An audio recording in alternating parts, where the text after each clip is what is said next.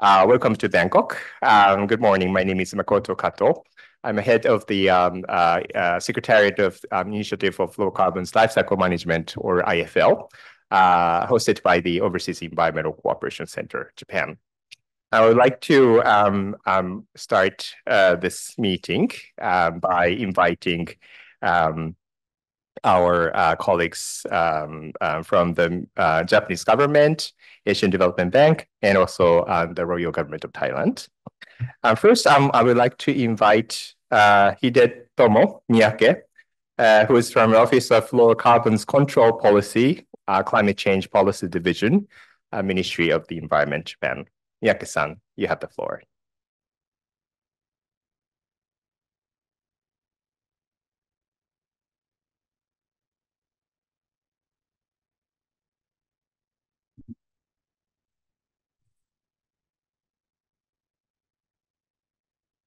Good morning, Saudi Club. I'm Hidetomo Miyake from the Ministry of the Environment, Japan. I'm delighted to welcome you to the group seminar for Asian countries for carbon life cycle management 2024. Since the establishment of the initiative for carbon life cycle management in 2019, we have been promoting life cycle refrigerant management with partner countries and organizations. These collaborative efforts will contribute to the goals set by both the Kigali Amendment and the Paris Agreement. Thanks to our partners, the concept of refrigerant life cycle management has attracted more attention. One of the highlights internationally is that MOF 35, the Montreal Protocol in Nairobi, adopted Decision 11 on LRM. At MOP 36 in Bangkok in October, a workshop life cycle refrigerant management will be held. Toward further activities, including the workshop at MOP 36, today we'll be sharing information, experiences, and lessons learned from countries and organizations.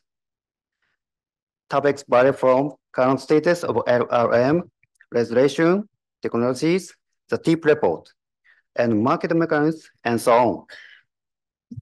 We appreciate today's group seminar being supported by all of you, in particular, strong partners of the Asian Development Bank and the Climate and Clean Air Coalitions. With the generous contributions, the group seminar has been scaled up in terms of participation as well as technical and knowledge resources. On behalf of the government of Japan, I'd like to extend my heartfelt thanks to them. I'm looking forward to everyone's active participation in discussions. Please enjoy the 2 days of activities in Bangkok. Thank you. Kopu Club.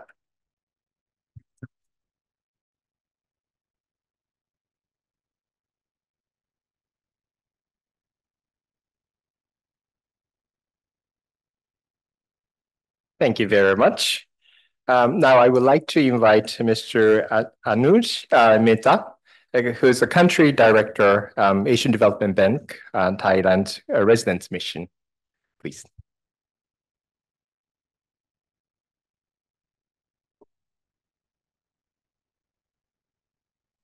Good morning. Good to see a packed room on such an important issue. So welcome to those of you who are coming from outside Thailand. And, nice to see a lot of you who are already here and who I know from before. For those of you who I don't know, Anuj Mehta is me. I'm the head of the ADB office in Thailand. Been here about 3 years. Used to be in the Manila office, India before that, China, lots of different experiences. So about 20 years now at ADB. Good to see you, but let me start with, I think, a warm welcome, firstly, to our colleagues from DCC, Khun Savach. Great to see you, Sawadee Krap, welcome. Great to see you, Hidetomo-san. Great to see you over here. I think first time we've met, but it's good to see the partnership between ADB and Ministry of Environment, and of course, DCCE growing. Nathan, who I haven't yet met, from the United Nations EP, CCAC group. Distinguished guest, esteemed colleagues, it's a great pleasure and honor actually that I welcome you all to this seminar on fluorocarbons life cycle management.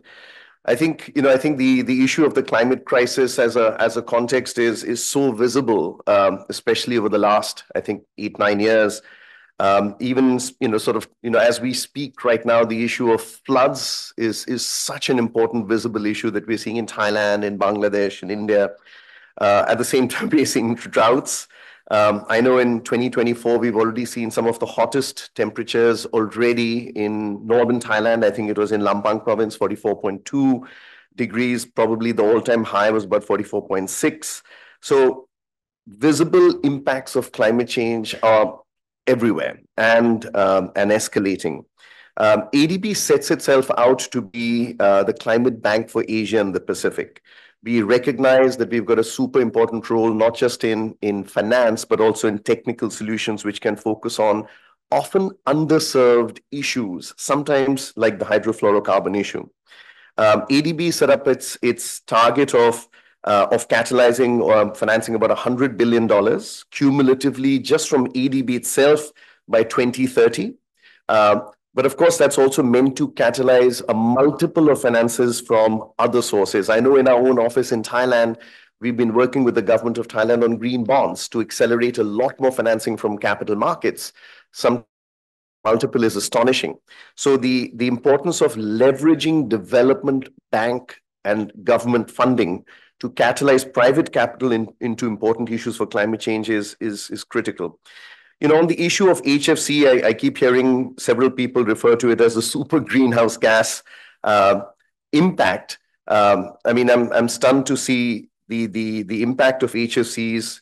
They say 2% of global greenhouse gas emissions, but impacts in terms of hundreds or thousands of times more than carbon dioxide. So, it's critical. ADB has been focused on addressing a range of high global warming potential greenhouse gases other than CO2. HFCs, which are meant to be controlled under the Kigali amendment to the Montreal Protocol, is of course super potent, huge global warming potential, and therefore critical to reduce HFC's emissions if we want to be clear and really trying to reduce the tipping points which we're going to get as the temperature rises, critical to achieving the objectives of the Paris Agreement. As a founding member of the initiative on fluorocarbon lifecycle management, which was launched by MOEJ at COP25, ADB remains steadfast in supporting our DMCs, the developing member countries, in promoting lifecycle management of fluorocarbons. At the Kigali Amendment, of course, to the Montreal Protocol that seeks to phase down HFCs, many of our nations already doing this. There's already a commencement of changes to management of HFCs. But of course, it is essential that we also leverage market-based solutions. So we come to carbon markets, and carbon markets is part of the global or the broader climate policy architecture, which can provide or support cost-effective HFC emissions reduction. The way I see carbon markets is especially as an incentive mechanism, which incentivizes both the flow of funding, investments from the private sector, by improving the bankability numbers, but also by catalyzing the diffusion of technologies, low carbon technologies. So carbon markets are critical. And, I'm looking at carbon markets for also for biodiversity, but I think also for HFCs. ADB has its own carbon market program, the CMP, long-standing engagement with carbon finance, carbon markets. We talk to a lot of institutional investors to bring their financing in as a vehicle or as a channel. And the CMP, the ADB Carbon Market Program, provides access to carbon finance both to catalyze investments in low carbon technologies and solutions, but it does it in a very nice programmatic way. We do upstream stuff, which is upstream, midstream, and downstream support. So this is technical assistance for carbon market development, an issue that we're, even now, we have a team looking at a number of private sector companies and helping them develop their carbon market mechanisms, but also with the public sector. So we have that upstream support to develop the mechanism, and then downstream, we actually mobilize the funding from international markets into investments. So both TA as well as investment, if you like. A dedicated TA team works on lifecycle management, which is also supporting the development of today's seminar. So, we have all the tools available to really bring a focus to the issue. And along with our development partners, including, of course, MOEJ, UNEP, and of course, for me, the Thailand DCCE, we are supporting countries promote both knowledge, capacity, and of course, project frameworks mechanism. So sort of a nice multi-pronged approach. Today's seminar marks a crucial step in our collective efforts to foster sustainable development and strengthen regional cooperation. We are often asked, how do you tackle the issue of heat or HFCs or air? You can't do it alone. It cannot be done by any single country. So regional approach is critical. And, sitting in Thailand, I often see regional approaches to a number of issues with our ASEAN neighbors. ADB, in collaboration with our key partners, is therefore delighted to lay the groundwork for innovative solutions that will not only mitigate the environmental impact of HSEs, but also promote energy-efficient technologies and contribute to sustainable development, the goal of all of us, I think, over here. I hope that that the event today will serve a useful platform for learning, collaboration. I'm already thinking of, setting up a collaboration with MOEJ for a global initiative. So I already see the value here, but I hope a lot of you take a lot of knowledge away from here and come back to us with ideas and things that we should do even further. Good luck with the event, and hopefully we have some fruitful discussions today. Thank you very much.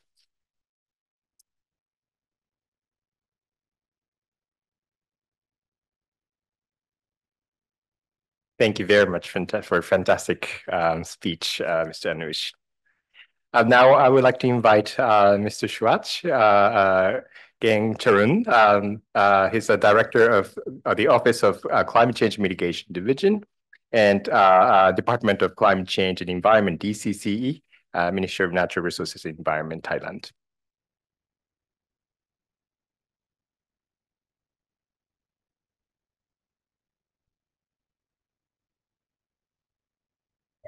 Good morning, everyone. I'm Siwat Chachalan, Director of Climate Change Mitigation Division. On behalf of the Department of Climate Change and Environment, or DCCE, under Ministry of Natural Resources and Environment, Thailand.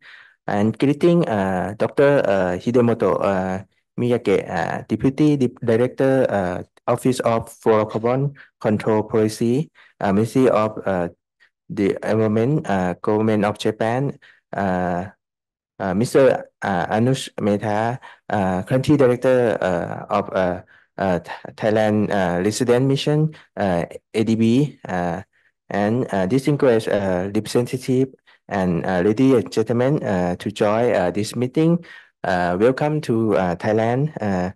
It's my great pleasure to attend a very warm welcome to all participants to the group seminar for ASEAN country on fluorocarbon life cycle management 2024. I would like to take this opportunity to express my sincere gratitude to ADB for your dedication in co-organizing this meeting. As you are aware, Thailand and MOEJ have a good relationship in many areas, especially the cooperation in climate change and environment, and the contribute effort both in mitigation and adaptation as significant driving the progress of climate action in Thailand. As the loyal Thai government is working hard on its economic growth, climate change is also prioritized among its top national agendas. As you are aware, fluorocarbon are a group of compounds containing fluoride and carbon used in daily consumer products such as aerosol, propellant, refrigerant, non-stick coating, electrical insulation, and fire deterrent foam. Hydrofluorocarbon widely used in the cooling sector, represent 2% of the total global emission and increase use at 10% per year with its share of global emission projects to rise to 9 to 19% of total global carbon dioxide equivalent by 2050. In October 2016, country agreed to include hydrofluorocarbon in the list of controlled substance and ensure graduate reduction by 80 to 85% by 2050 under Kigali Amendment to Montreal Protocol, with took effect January 2019. Thailand has attached great importance to the global effort to address this common and pressing challenge. Thailand enhanced its first nationally determined contribute or NDC at the COP26 to fulfill the long-term temperature goal set of the Paris Agreement.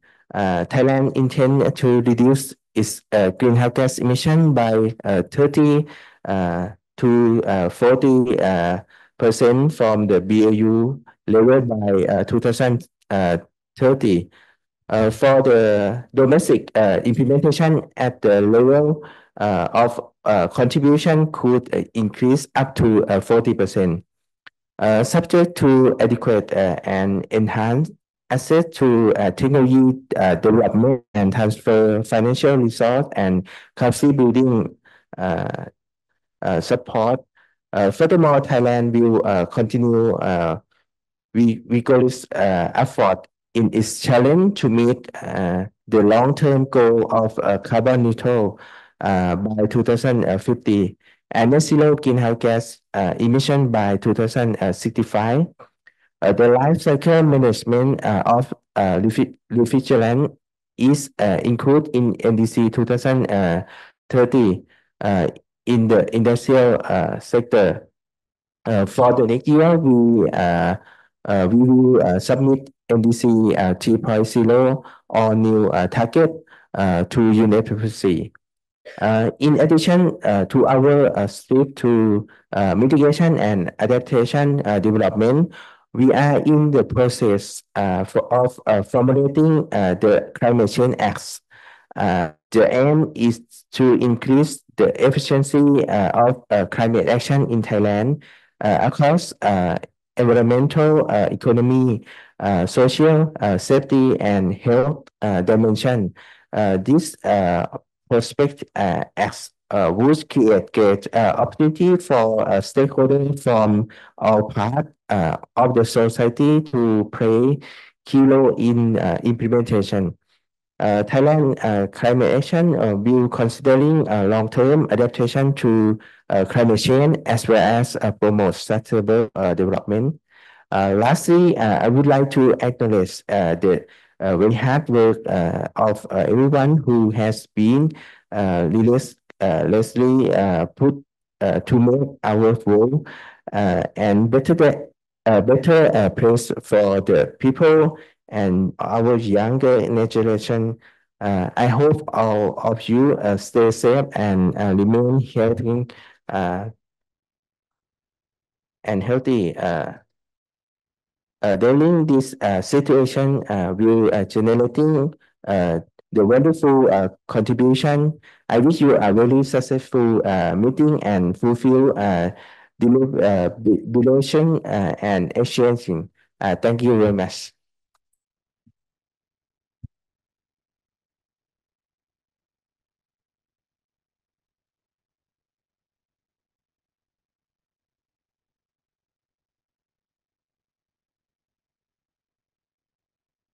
Thank you very much, Khun Sriwat. Really appreciate for the leadership of the Royal Government of Thailand. I'm very glad to inform you that, of course, we have 75 participants in this meeting today, but especially from Thailand, including for the Department of Climate Change, Ministry of Natural Resources and Environment, and also Department of industrial work of Ministry of Industry and Bangkok Metropolitan Administration (BMA) and academia, private sector. Well, there are a lot of participants from Thailand, so that you can also learn from and exchange and discuss with Thai people, because it is a very powerful country for us to work with. Yep. And now we are going to walk you through the background of this Asia Group Seminar 2024, and also we are going to contextualize what we are discussing for today and tomorrow's discussion. For this presentation, I would like to invite Ms. Sayuri Shichijo. She's a researcher of the Overseas Environmental Cooperation Center, and also I am going to join her for the presentation. So, Sayuri-san, please.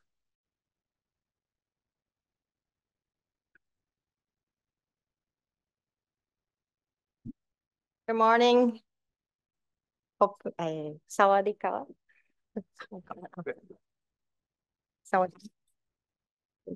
Thanks. I'm Sayuri Shichijo and oversee the Environmental Cooperation Center, Japan. Please call us OECC.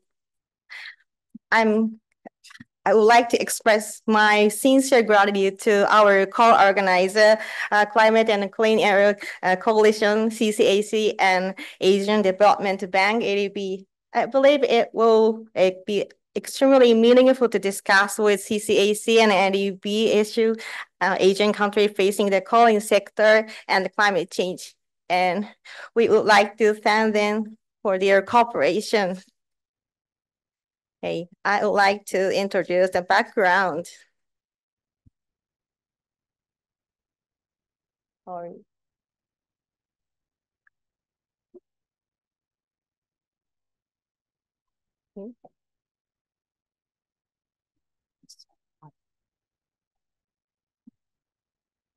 Sorry.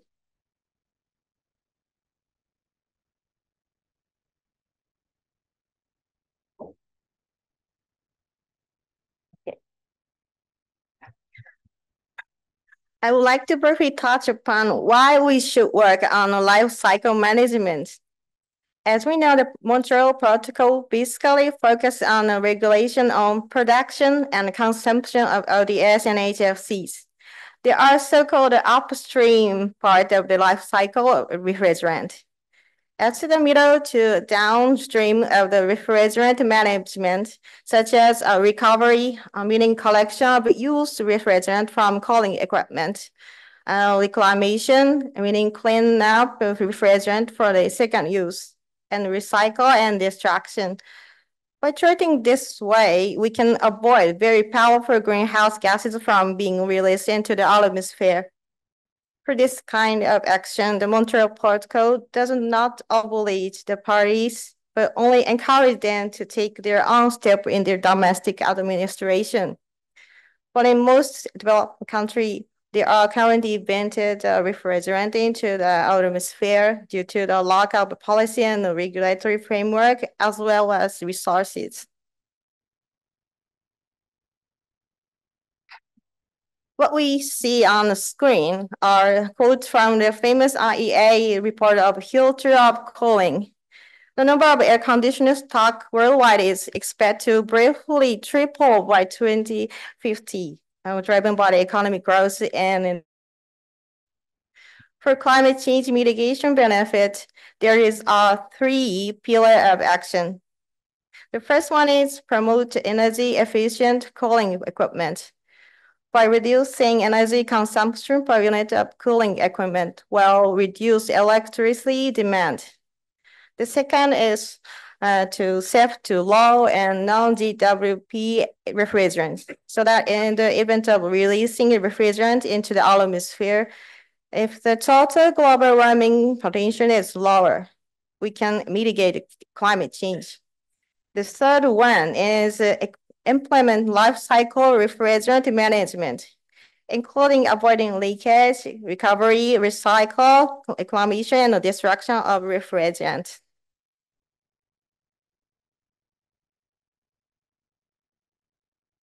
According to EIA, IDSD and NRDC, the total amount of fluorocarbons already in circulation and those not yet sold under the global HFC phase-in will reach 19 billion tons of CO2 equivalent globally by 2100.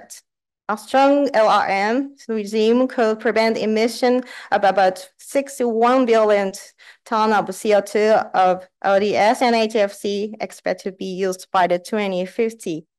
Of course, during the discussion of COP28 in Dubai, there are many approaches and regulatory framework is recommended for the climate change. LRM is one of the effective contribution to the mitigation.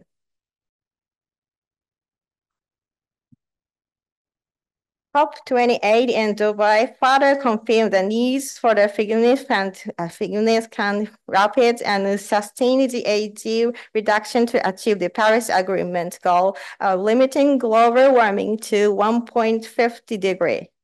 And a section, according to the further recognized 8 global efforts was set, and I would like to introduce 2 of them today. One is triple global renewable energy capacity and double the global available annual rate of energy efficiency improvement by 2030. And the other F, accelerate and significantly reduce non-carbon dioxide emission, especially methane emission by 2030. This laid down lecture to the importance of reduction of show-living climate pollutants. It is so-called SLCP, including HFCs. Under the COP28 presidency initiative, the global cooling pledge was declared by governments, private sector, and others to accelerate cooling action. The pledge calls on the country to take an integrated step to reduce the GHG emission related to cooling equipment.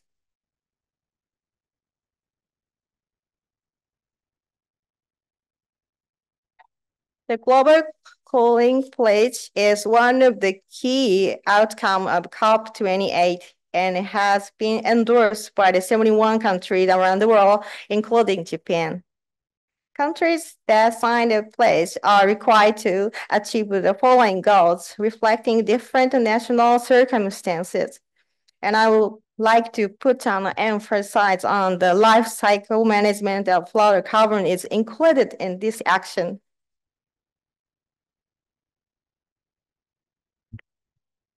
Now I would like to update OAWG 46 held in Montreal 8 to 12 July this year. The policy and guideline on our LRM should be formulated on a scientific knowledge and data. In OAWG 46 meeting, many discussions on LRM were developed based on a scientific and technological work complied by a TEEP and SAP, which was requested by the decision of MOP 35 in Nairobi.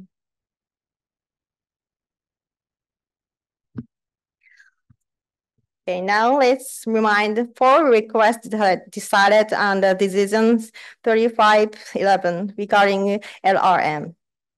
One of them is exactly what I would share with you all today. And this we welcome the TEEP number, Mr. Hilde Gaunt. He would introduce the TEEP report in this evening today, which was also shared in OAWG 46. Okay, now Mr. Kato introduces a IFL work plan this year.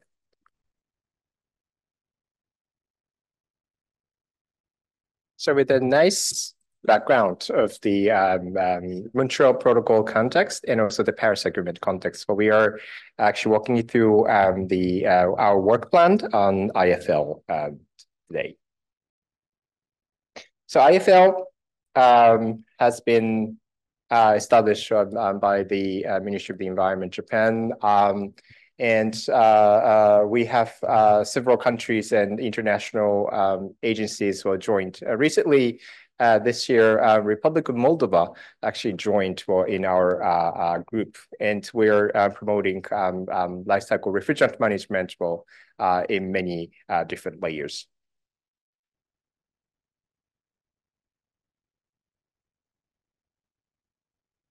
Basically, what we have work programs, including for mitigation, ambition, and transparency, legislation and policy development, national development and investment support, and outreach and awareness raising. So these are sort of like our cooperation programs. So if you're interested, well, please join us for this work.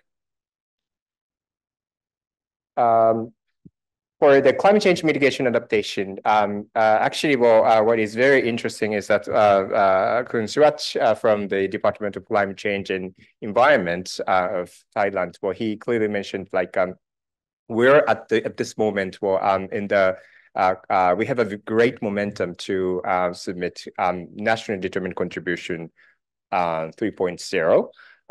Which is actually, the invitation for all the Paris Agreement parties to update their NDCs mitigation commitment from 2025 to 2035. And then, as Sayuri-san mentioned, one of the sort of like low-hanging fruits or like the easiest point is like SLDCP, methane, N2O, SF6, and also HFC at this point of time. So that in our group, we have guidelines, and also we have capacity development support for how to update mitigation ambitions through reduction of HFCs. Also, for the GHG accounting for HFC inventory is extremely important. We've been working very powerfully with, for example, the Republic of Indonesia, and they have been closely working with us in developing their national greenhouse gas inventory, including HFCs. And for the legislation and policy development, we always quote for the great work by the Republic of Socialist Republic of Vietnam. Vietnam has been very successful in updating their revised environmental protection law, as well as Decree number 6. Well, this includes mandatory reporting, greenhouse gas reporting system, emissions trading system, as well as ozone layer protection and life cycle refrigerant management. And then they are actually moving forward including the HFC tracking system. And this afternoon, Mr. Ashish from Gemba Next and also OECC, myself, we are going to share the most recent updates of the HFC tracking support program supported by the CCAC. And also capacity development, manuals and guidelines, technical experts, training for policymakers, and also study visits to Japan. Well, these are actually, we are going to tailor-made depending on your interest and or needs. And also, we have been conducting lots of communications and dialogues between different parties and also private sector people. And this is actually the pictures from last year. We actually visited Iwatani's factory, suburban of Bangkok, and also Tasco, Thailand. Colleagues, they kindly supported for organizing this training session for us, actually. And on your right-hand side, this is the picture from Cambodia. Also, Tasco Thailand, Tasco Osaka headquarters, they actually help us bringing for the actual cylinders and also the recovery machines, and then we demonstrated for this kind of work. And then this was a very good training, and the people really like that. Now, investment on life cycle refrigerant management.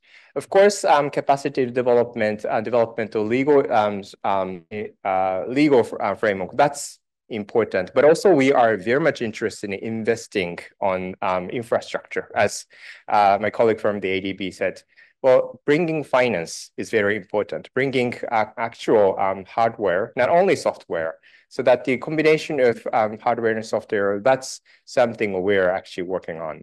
And then for that purpose, what we are actually using a joint crediting mechanism, or JCM, which is one of the mechanisms under the Article 6.2 of the Paris Agreement.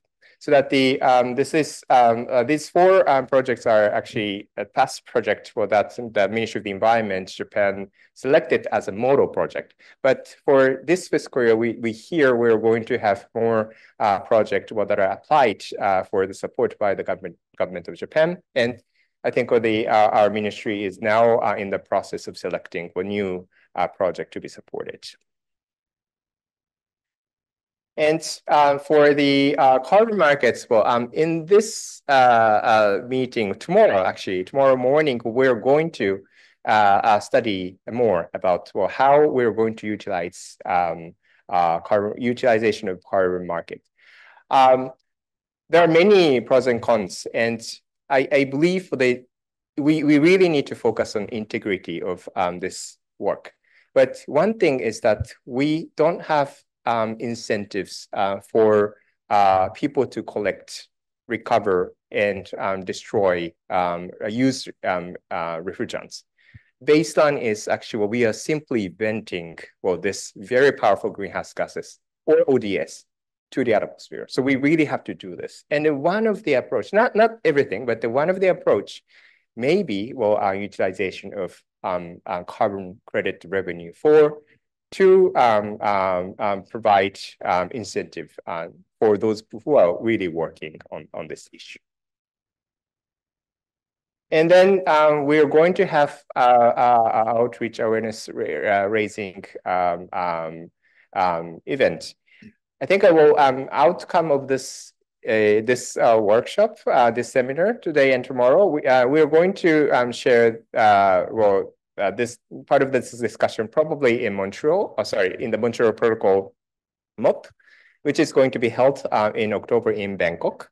But also in Baku, COP29 is going to be organized so that we have another opportunity to share your voices, your wisdom to the world. And then I hope this will even accelerate our global efforts to address climate change and also ODS, ozone layer protection issue. Then with the great help by the CCAC, we have established for the some manuals and good practices. And this is kind of like a catalog of good practices policy for policymakers, resource book. So if you are interested, please have a look at this. Well, you have many different cases, not only from developed country parties, but also many developing countries, which are very useful. And I hope today we're going to stimulate our collaboration by having updates from different countries in this morning. And also we share the progress of ADB's TA, because this group seminar serves to be sort of like a final reporting session of the TA conducted by the ADB. And also, like as mentioned already, we're going to listen to Ms. Hilde Dont's speech. She's actually representing like a TEEP task force member on life cycle refrigerant management. And also technologies applicable to life cycle refrigerant management. And also we talk about domestic policies. Then tomorrow morning, we are going to have life cycle refrigerant management and carbon credit mechanisms. Tomorrow afternoon, we have a time to go to a supermarket for shopping, but also like we would like to see how refrigerants leakage detection and also leakage prevention is very important, so that our colleagues, actually Namba-san here, Yes. Well, they kindly coordinated with the local partners, and then we are going to have a look at how this refrigerant leakage detector is used to prevent in the supermarket. And then this is kind of like applicable to all of your cases. You love supermarket, right? I love supermarkets, so that I hope this is some good opportunity for you to consider. Maybe this is something where we can start. It's a very small step. Yeah. But anyway, so this is something we're going to do this, and I hope you will enjoy these two entire day discussing with your colleagues, making friends and making networks. Thank you very much for your attention. So this is the opening session. Thank you very much for for those who provided for the inputs in the opening remarks.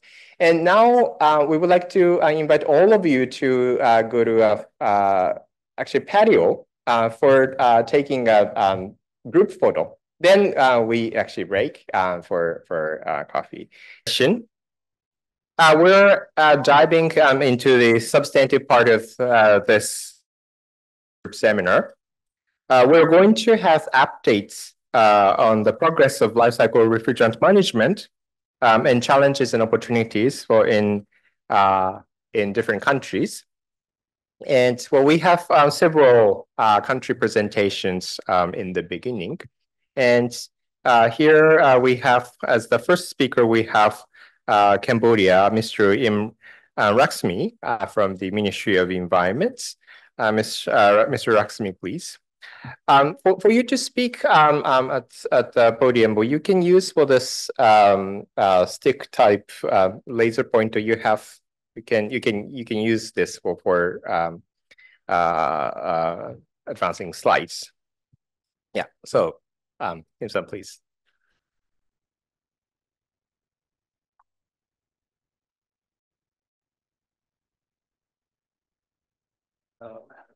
Yeah, thank you, Mr. Kato.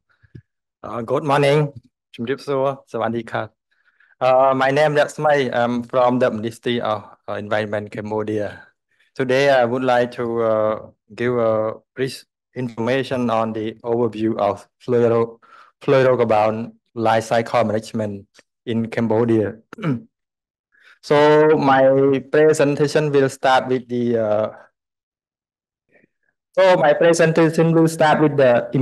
implementation of the Montreal Protocol and Paris Agreement.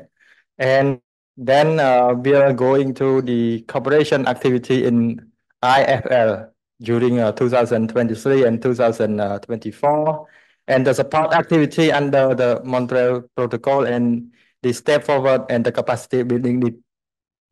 Yeah, let's move to the implementation of the Montreal Protocol. So in this point, Cambodia has demonstrated a strong commitment to Montreal Protocol, evident by its successful implementation of the various measures to pass down ozone depletion substances. And the country has made a significant strict in reducing its consumption and production of harmful chemicals such as CFC and hydrofluorocarbon. And these are the key achievements. Cambodia has complete elimination of CFC and significant reduction in HCFC. So as an update in 2022-23, yeah, Cambodia has achieved almost 60% reduction in HCFC. So in the plan in 2025, we hope we will reach the target in reduction of 67.5 reduction, yeah, compared to the base year. And we now implementing the HSC reduction plan and this plan already produced. Yeah, and in this 2024, we will it's the year to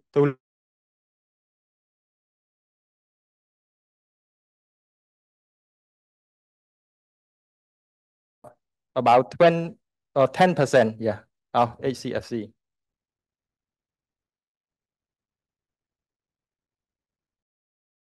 And under the Montreal Protocol, Cambodia implementing the some legal framework such as the sub-degree of participant on the ozone depletion substances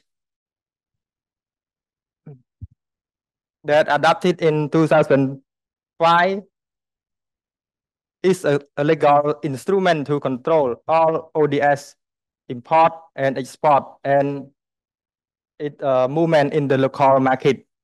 And nowadays, Ministry of Environment Cambodia has implemented the online license system for processing the import, export of ozone depletion substances and the equipment that use ODS. And since 2020, the system was linked to the national window that this action will help the ministry to work more efficiently and effectively in order to control the illegal trading. And we have the sub-degree 17 on the enforcement of list of prohibited and restricted goods that the ODS and HST was included in the sub-degree as well. Yeah. And in another sub-degree is the sub-degree 192 that was the revising of the sub-degree 47. And this sub-degree will include the HSC into the plan to pass out. Yeah. Yeah, please. So move on to the cooperation activity in IFL during the year 2023 and 2024. As the support and the cooperation from the Ministry of Environment Japan and from OCCC, Cambodia has conducted the one online training during 2023 and two offline training in 2023 as well. And the one is was conducted in 2024 during February, I think. And this training was focusing on, can you move to the next one? Was focused on the guideline for the recovery of fluorocarbon and the guideline for destruction of fluorocarbon by the expert from Japan. And the practical training of leakage prevention, recovery, and destruction. And another one was during the training we introduced the technical point for the life cycle management of fluorocarbon as well. Yeah, as you can see in the picture. Yeah, I think some picture was shown by Mr. Kato as well. Yeah. And in this cooperation activity, Cambodia is going to formulate the law and the regulation related to life cycle management. And in order to successful this formulation, we have 3 steps. Firstly is going to review the existing law and the regulation related to the fluorocarbon management in Cambodia. And then we are going to analyze the necessary for implementation life cycle management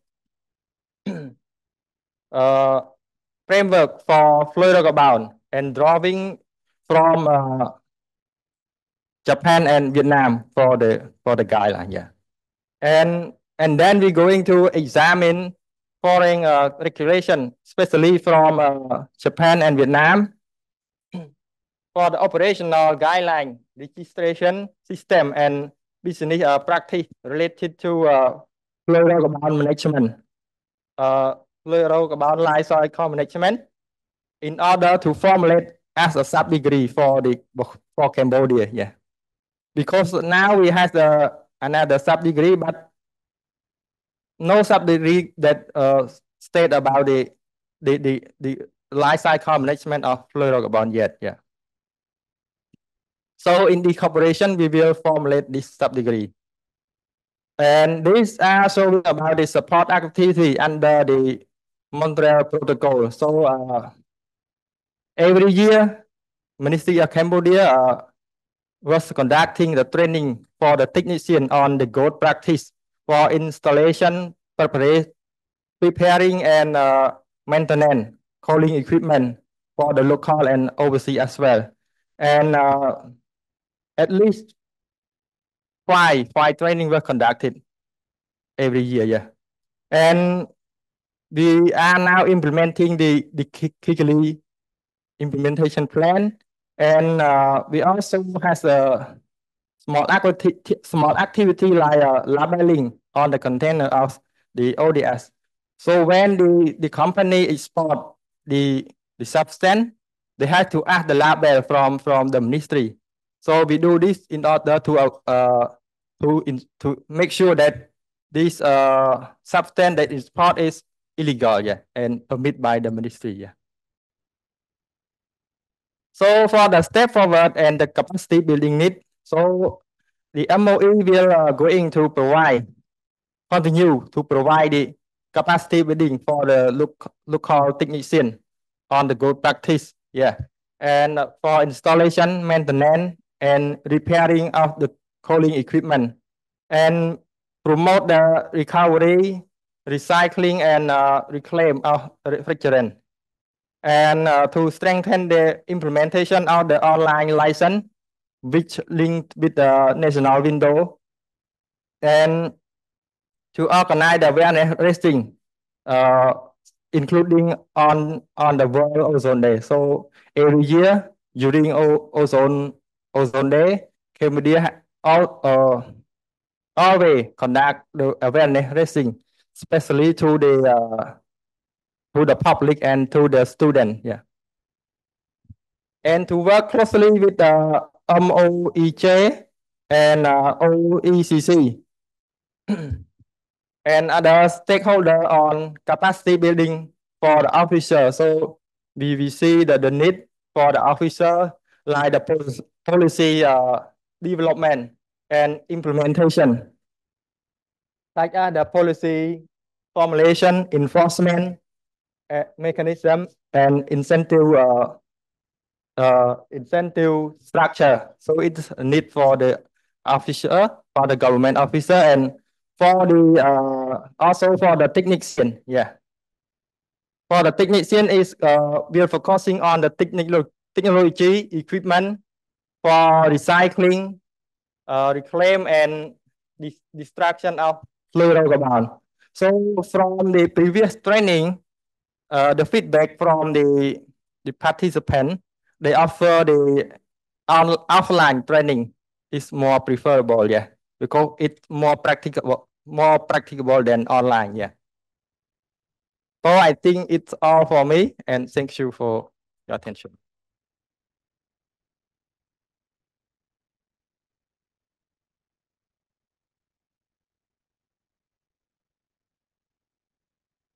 Thank you very much for the nice presentation.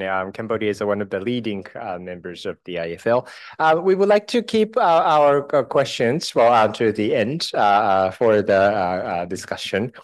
Thank you very much, Mr. Raksmi.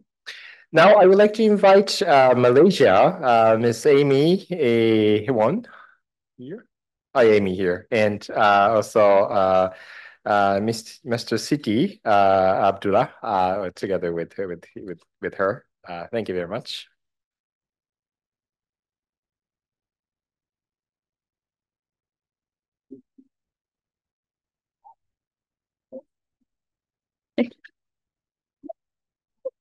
Thank you. Even though I haven't started my speech.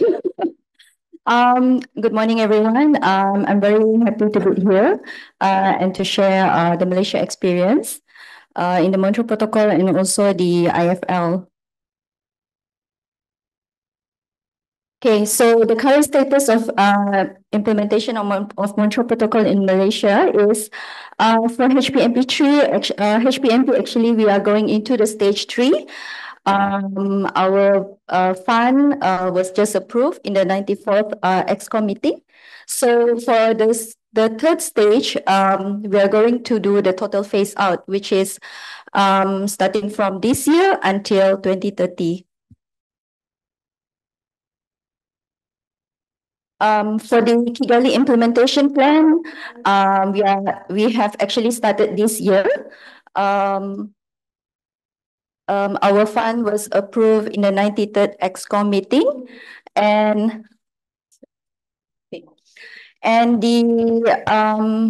our commitment was to reduce 10% of the baseline, which is 2.67 million tons CO2 equivalent of reduction. So this year, starting from 1st January 2024, we have started our quota system for HFC. And I can say that it is a very challenging procedure, given that HFC is 10 times a lot more than HCFC. So it's a very complicated and very challenging test for us.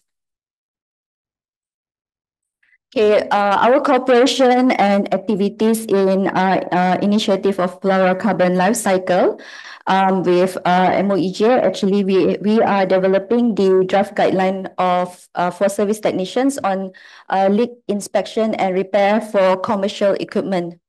So we have been working with E&E Solution and also our local partner, University Technology Malaysia, to draft the guidelines. And we have done the verification workshop in December 2023 with the industry, the associations, and the master trainers for CSTP in Malaysia. So we hope to continue this project in 2024, and hopefully we can adopt the guidelines in the future.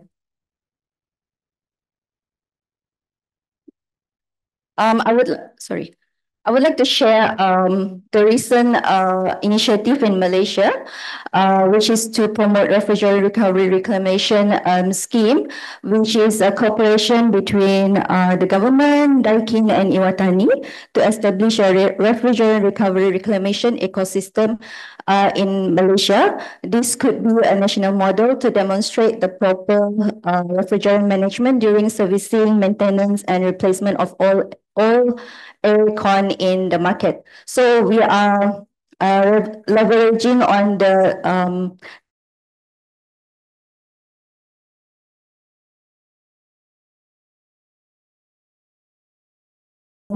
to send it to the recovery and reclamation center, and after that the all aircon for further process. So the target is to promote and provide technical trainings to installer and dealers. Currently, this is only for emissions. And to promote and contribute. So the target is to promote and contribute towards carbon emission reduction by 11.5 tons CO2.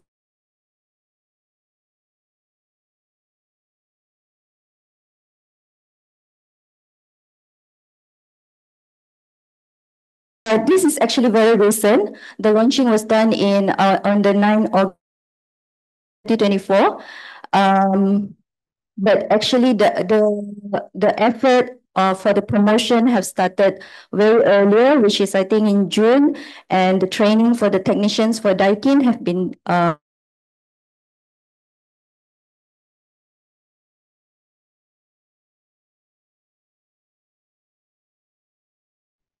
so just to show you some pictures on the launch. And also DOE, Mr. Ryan, I think you know He's very well known in the NOU in Malaysia. And just to also inform that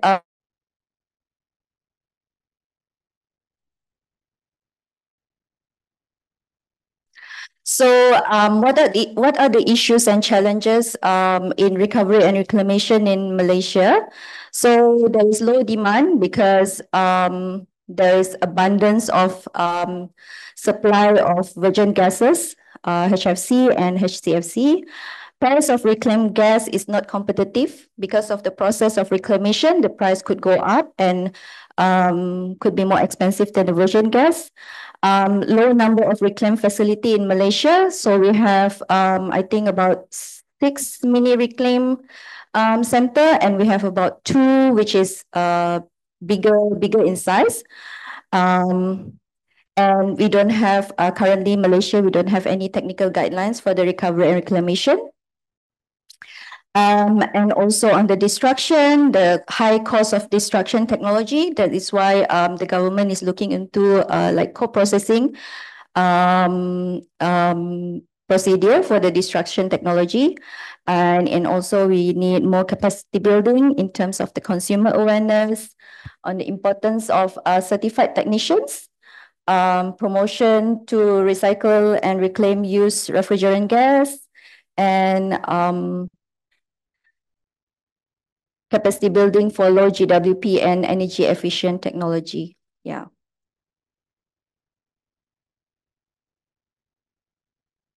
Okay, what are the way forward for us in strengthening the effort of recovery and reclamation, recovery and recycling? So improve recycling and reclaim center capacities. We hope to have to develop the technical assistance to improve SOP and safety guidelines for the R&R center. Improvement of business model. We are looking into different models, which is and we are trying to determine which business model is the most suitable for the situation in Malaysia. Training to improve efficiency of reclamation, to also to improve in order to reclaim more gases. And then in terms of policy, we are going to do a feasibility study on current regulation and practices, identify the barriers and challenges, and to recommend ways and ideas, new ideas to strengthen the management of refrigerant in Malaysia. Yeah, that's it from me. Thank you very much.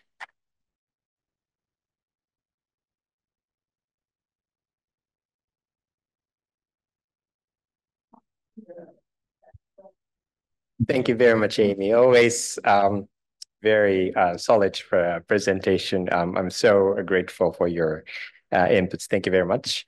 Now I would like to invite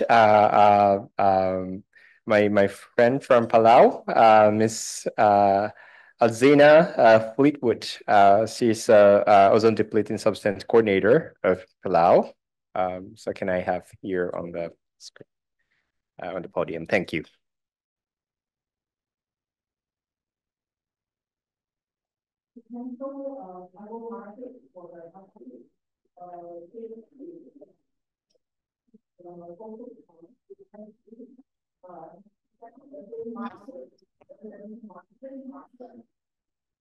Good morning, everyone. My name is Alzina Fleetwood, and I'm the Ozone Depleting Substances Coordinator for the Palau Environmental Quality Protection Board.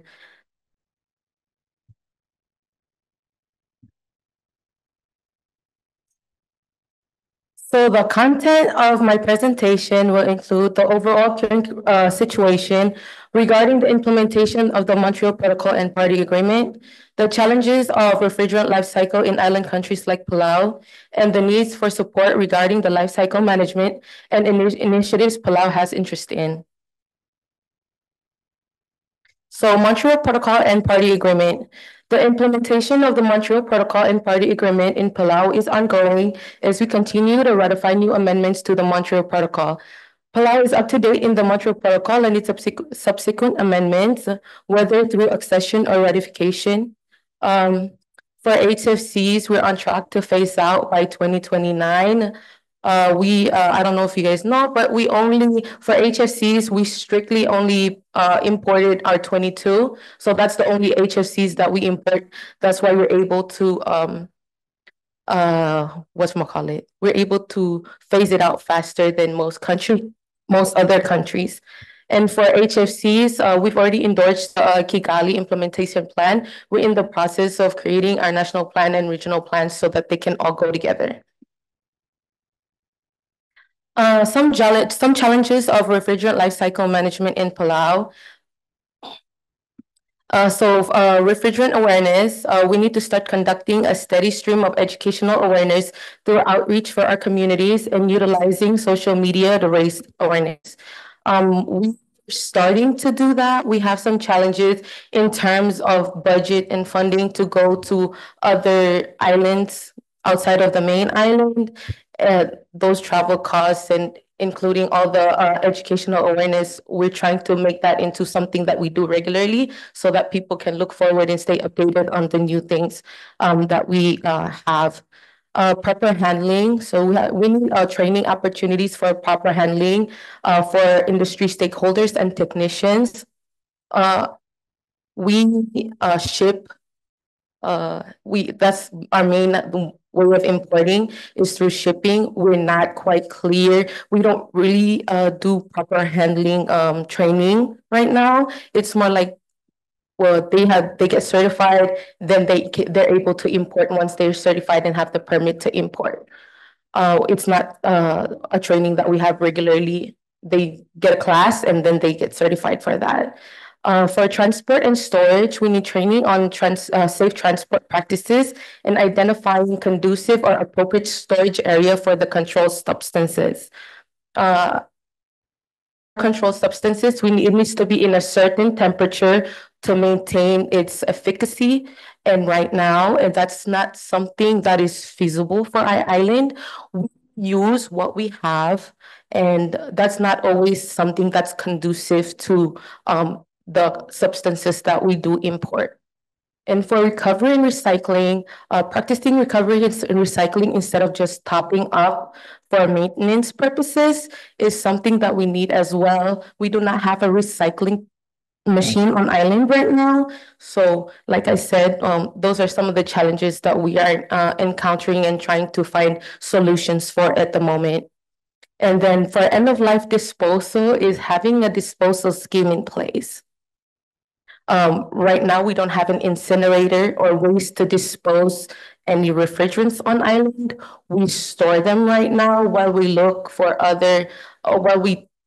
within the Pacific region and other countries that we partner up with for those for more feasible disposal. Needs for support in life cycle management, I basically covered that as well in the last one, but for policies and regulations, we need to update our policies and regulations to reflect current agreements and amendments that we ratify. I don't know if for the bigger countries here, if that's a problem for you, that's a problem for a lot of us island countries. We tend to ratify amendments and agreements, but the process of creating policies and regulations to monitor and actually implement those agreements and amendments is not always up to date or put in place in time. So sometimes we start practicing the reduction of certain things with no proper policies that we're working under. So that's one of also our main goals is getting those into place, but that's also something that it goes into the government and the Congress or Parliament, and that's why it takes so long. And then for disposal scheme, like I mentioned, we don't have a way to dispose any contaminated or expired refrigerants, so we store them for now, and we store them in a shed.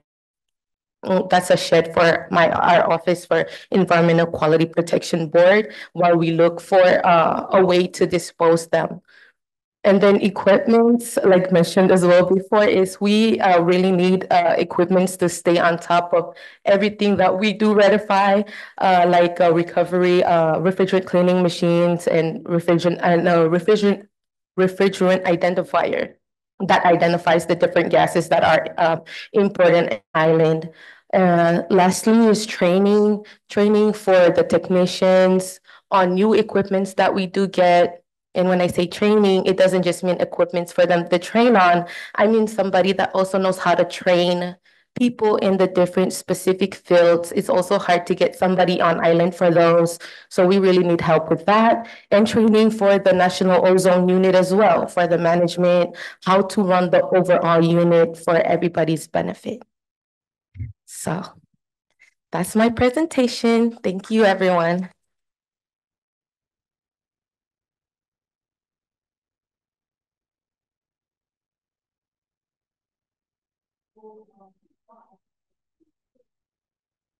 Thank you very much for your presentation, Alzina. Good to know that the very unique position and situation where island countries have, and I think while there are big attention to island situation, how we're going to address life cycle refrigerant management together with the international community. Thank you very much for your input. Now, I would like to invite our special guests. Actually, well, he's not from Asia and Pacific, but Moises Alvarez. He came all the way from Dominican Republic in the Caribbean, and we actually requested for him to participate in this group seminar because we actually had the earlier conversation in Nairobi last February, I think, at the occasion of the CCAC annual meeting, and then he made a really good inputs for in our discussion on Cooling Hub, and with his great offer, well, he kindly traveled to Bangkok now. So I would like to invite my friend Moises from Dominican Republic to introduce for his own country situation, but also he has an experience of the CDM Executive Board of the Kyoto Protocol. Thank you. Good morning, everyone. I really appreciate the invitation, the kind invitation of all the organizers to this seminar, and in particular to Kato-san in Japanese. Okay. Thank you. Let's start immediately. Okay. Okay. Here you can see the overall current situation regarding implementation of the Montreal Protocol and the Paris Agreement. Common refrigerants like hydrofluorocarbon, as you know, are potent greenhouse gases. All the refrigerant original before this was the CFC as the hydrochlorofluorocarbon. For example, Freon 22. I don't know, this is not Freon 22, not anymore probably, but in all installation is Freon 22. Refrigerant leak during production, use and disposal with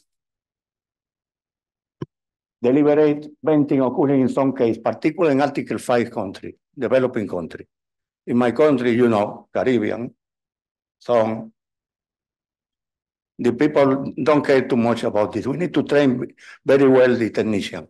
We are doing this from a long time ago, when they started all these things with the Montreal Protocol.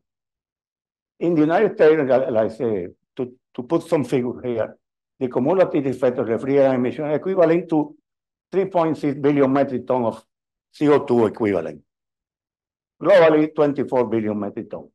With an intervention, refrigerant could contribute to 20% of global climate emission by 2050. As you know, the Montreal Protocol in 1987 has phased out the production and consumption of CFC and hydrochlorofluorocarbon. The Kigali Amendment to the Montreal Protocol in 2016 aimed to reduce hydrofluorocarbon emission, potentially avoiding an increase of 0.5 degree centigrade related to 2100. 30 years later, in red. Let me tell you something. Dominican Republic, we were the first country, one of the first countries, that we immediately see the problem. What was the problem? The Montreal Protocol, that the problem was we don't see the whole picture. Here is the Montreal Protocol, the Kyoto Protocol, or climate change. I remember very well, 30 years ago, okay, we have the problem with the ozone layer, and there are some alternatives. One of these alternatives were the hydrofluorocarbon. This is something strange, because hydrofluoro, you know, the CFC is chlorine, fluor, and carbon.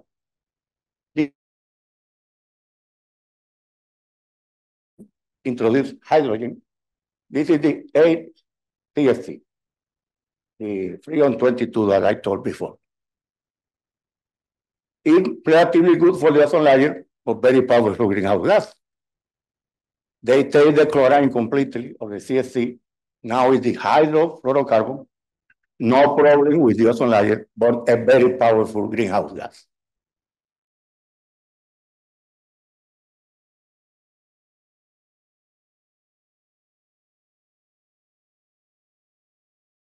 That is not destroy the ozone layer and do not contribute to. The alternative is a long time known. Is natural gas refrigerant. Hydrocarbon could be pure, like propane, that is a good substitute. Hydrofluorocarbon 22, or blend, some blend that to substitute the CFC 12 at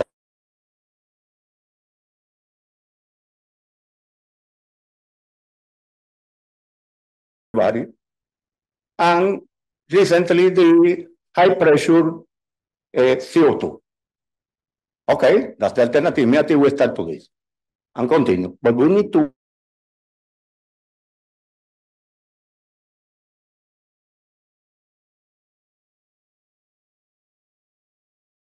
cycle. But million hydrofluorocarbon units remain unaddressed, particularly in Article 5 countries. Okay, let's continue.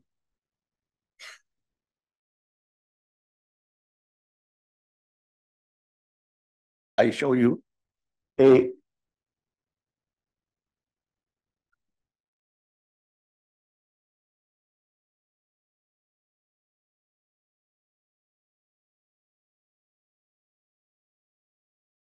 in the west part is Haiti, and in this part in the east, we speak Spanish. Here is the Dominican Republic in the east part. Something important for the people that want to vacation in a very good place. This is a commercial.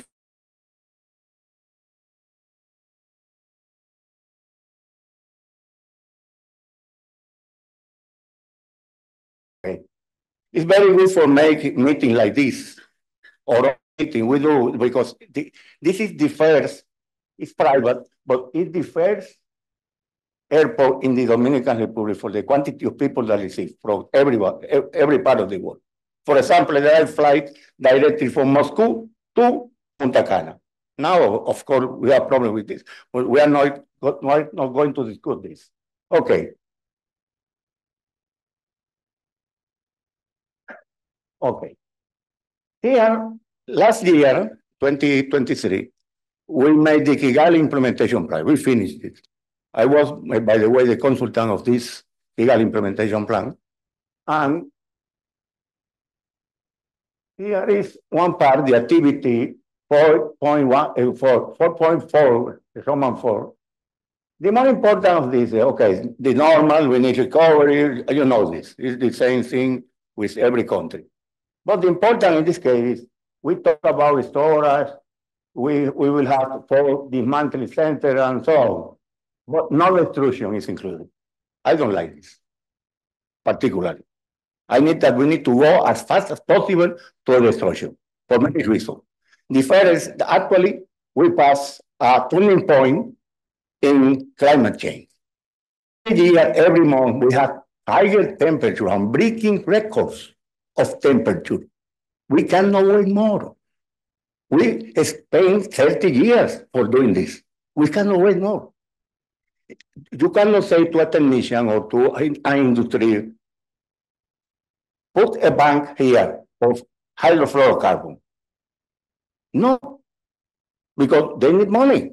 Okay, I have this bank. Where is the money? We need to put money. For example, I was in Malaysia, and they say for Detroit we need money because it's expensive. We cannot take this money for carbon credit. That's the idea behind all this thing. Okay.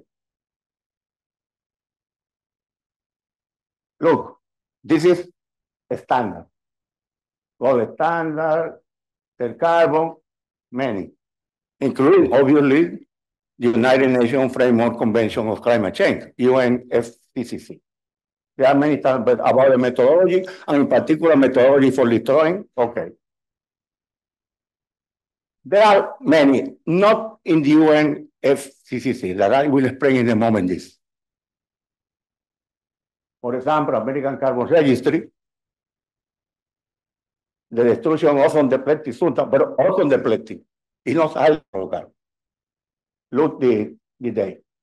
Certified reclaiming hydrofluorocarbon refrigerant, not destruction, it's for recycling, you know, because you can, but this is some, in my opinion, we need to be very careful with this, because the idea is to use the hydrofluorocarbon, reuse or make reclamation, but in the middle there are some leaking, you know, it's not so easy.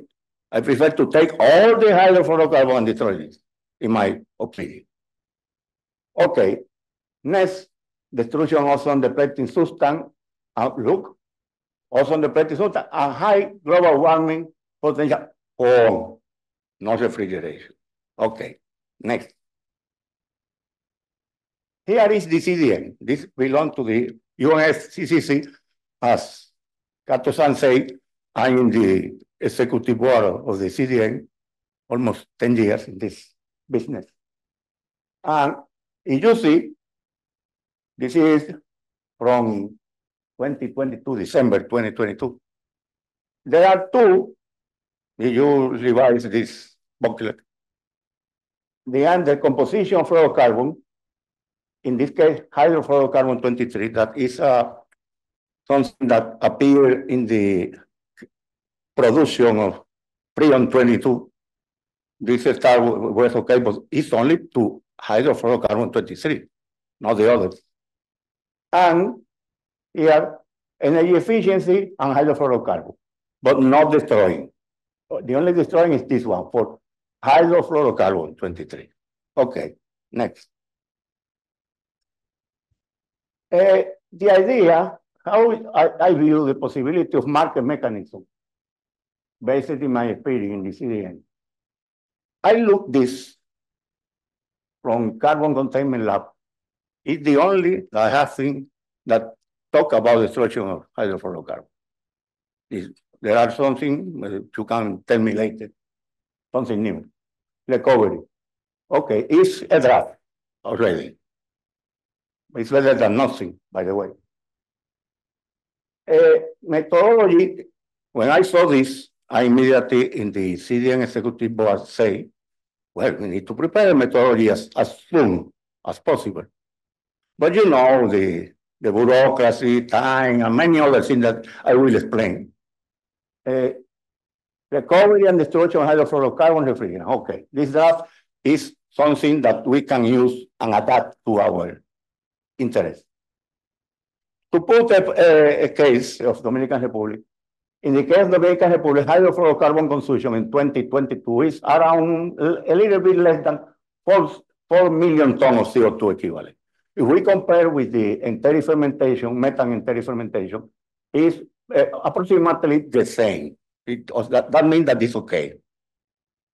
Actually, we are studying in the executive board to try to introduce the methodology probably based in this. But let me explain how this works in the UNFCCC.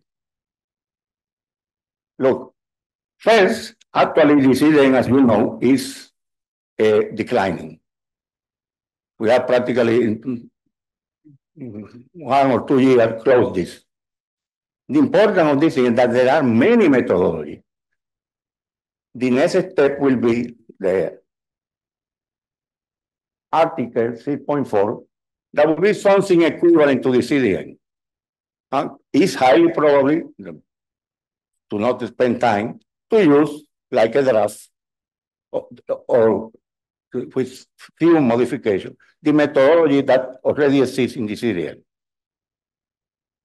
But look, the CDN is almost closing. Appear the Article 6.4, that will be the future. But as I told you here, the transition is very slow.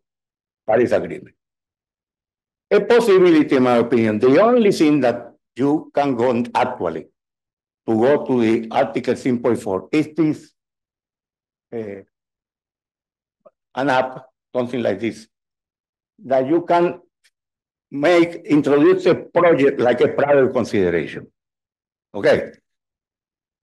You cannot go to the United Nations Framework Convention like I make and say, well, we need this methodology. No, it's not like this. They have to, their protocol. The idea is to have a project that includes a methodology, that this methodology includes carbon. We introduce this here like a prior consideration. And when they start to prepare like a project like the CDN, originally the CDN, they see, okay, there is a methodology that talk about hydrofluorocarbon. They discuss and make some correction. And after this, we have the methodology.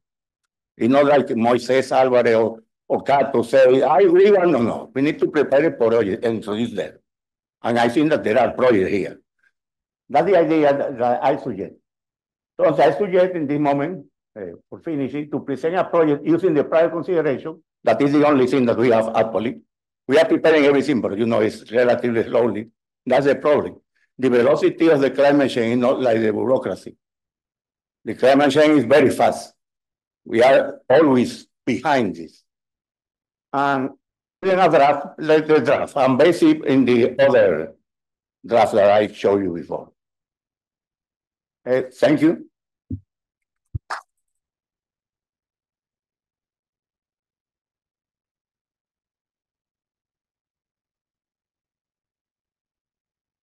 Thank you very much, Moises.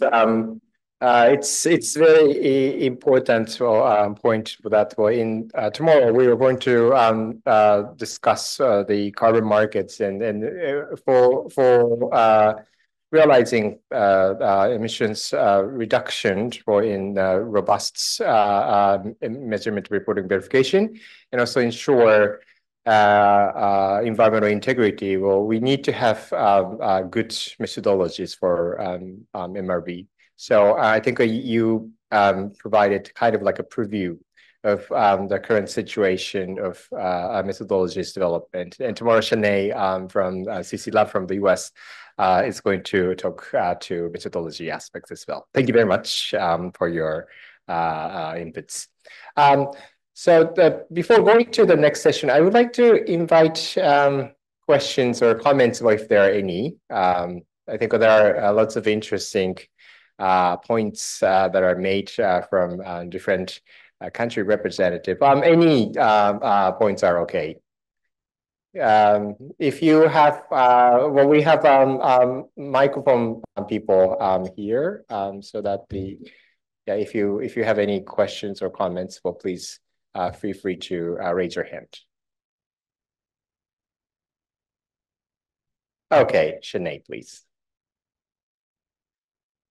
Just before you, can you introduce yourself? Sure. I'm Sinead Crotty from the Carbon Containment Lab. I actually had a follow-up question for you, Mr. Alvarez, specifically around your sort of suggestion that methodology should go through this prior consideration sort of portal. Does it require a project on the ground to apply for that? Or should folks like us who have written methodologies try and get in there a priori and sort of get those methodologies passed for prior consideration? Yes, correct. You have the draft. Yes. Okay, no problem. You need to have a project. Mhm. Probably you have one. Okay, And to immediately, but now, you can go and to do this. And fantastic. later, because there are, I will send you, you can give me your email. I'm sorry. Sorry. I give you my email and my WhatsApp too. I can send you the part of the web page that all the steps that we need to follow to present a methodology. But it's together with a project. It's not alone. We need to be. And if you need some advice, you can contact me. Because Fantastic. Thank you. this year, I hope I will continue. I don't know the next year. Thank you. Thank you very much. Good point. There are any other points you want? Okay. Mirza from, okay, you introduce yourself. Mirza, please. Can you raise your hand, Mirza? Oh, yes. Hello, I'm Mirza from Maldives. Well, my question is to Amy. Amy from Malaysia. Regarding the Daikin case. So just wondering whether there is a EPR in Malaysia that tied to that case, extended producer responsibility, because it also involved the taking out all the old ACs and then also the destruction. Yeah. So do you have any act regarding the EPR, and then was it that helped with the Daikin case? Thank you. Thanks, Mirza. Okay, for the EPR, currently we don't have, but under the e-waste regulation that we are developing right now, I understand that there will be some elements of EPR in that regulation, but I cannot comment in detail on the EPR because it will be under another division, but I understand that there is an element of EPR in that. Yeah. Okay. Aditya, please.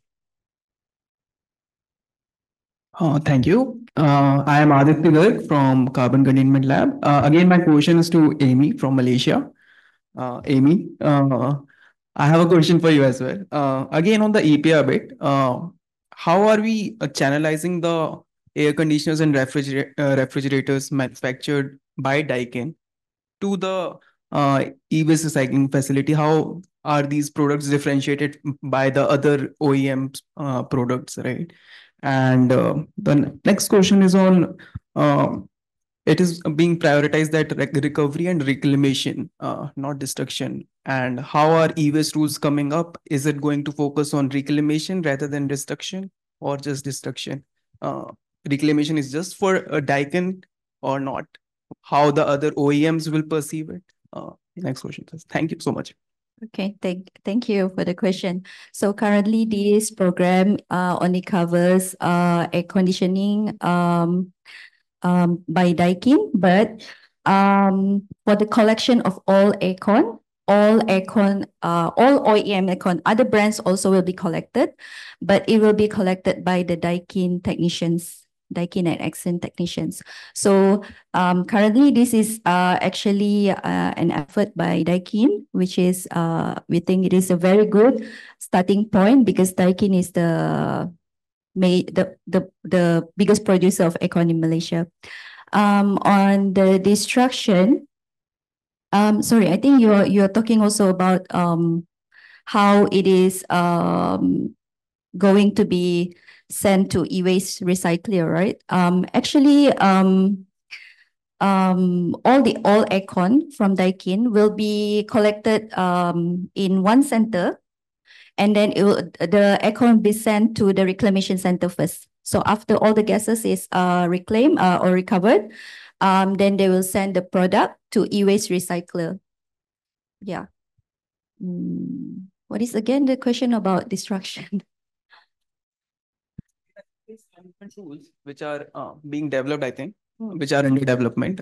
Is it going to have a reclamation component as well, or just the destruction part, or the reclamation is just for the Daikin group? Okay. Yeah. The reclamation is going to cover all equipments. And there will be, we are planning to develop a guidelines on recovery and reclamation. And also this will be included in the e-waste recycling guidelines. But currently the progress of e-waste is we are still developing the regulations. Yeah. Thank you so much. Right. Thank you very much. Okay, well, so it's a very good start of the interaction. Thank you very much for your question and also responses from the speakers. So, well, this concludes the very first part of the substantive session regarding our country's updates on life cycle refrigerant management. Thank you very much for the speakers. Then the next one is going to be the session to share the progress of lifecycle refrigerant management under the ADB project. As a moderator, I would like to invite Miruza from Maldives to proceed with this session. Thank you.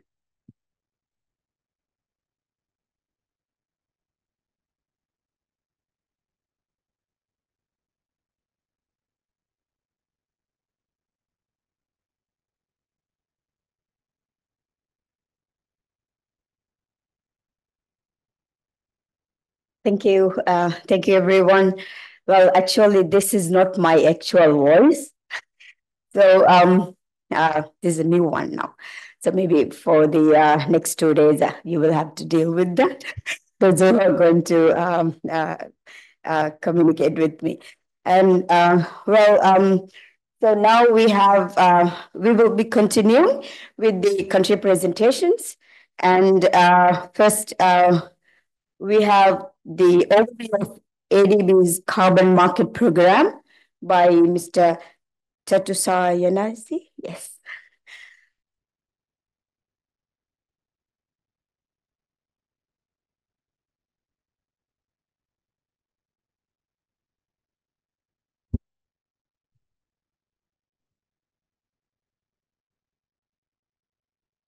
Okay, good morning, Sadika, everyone.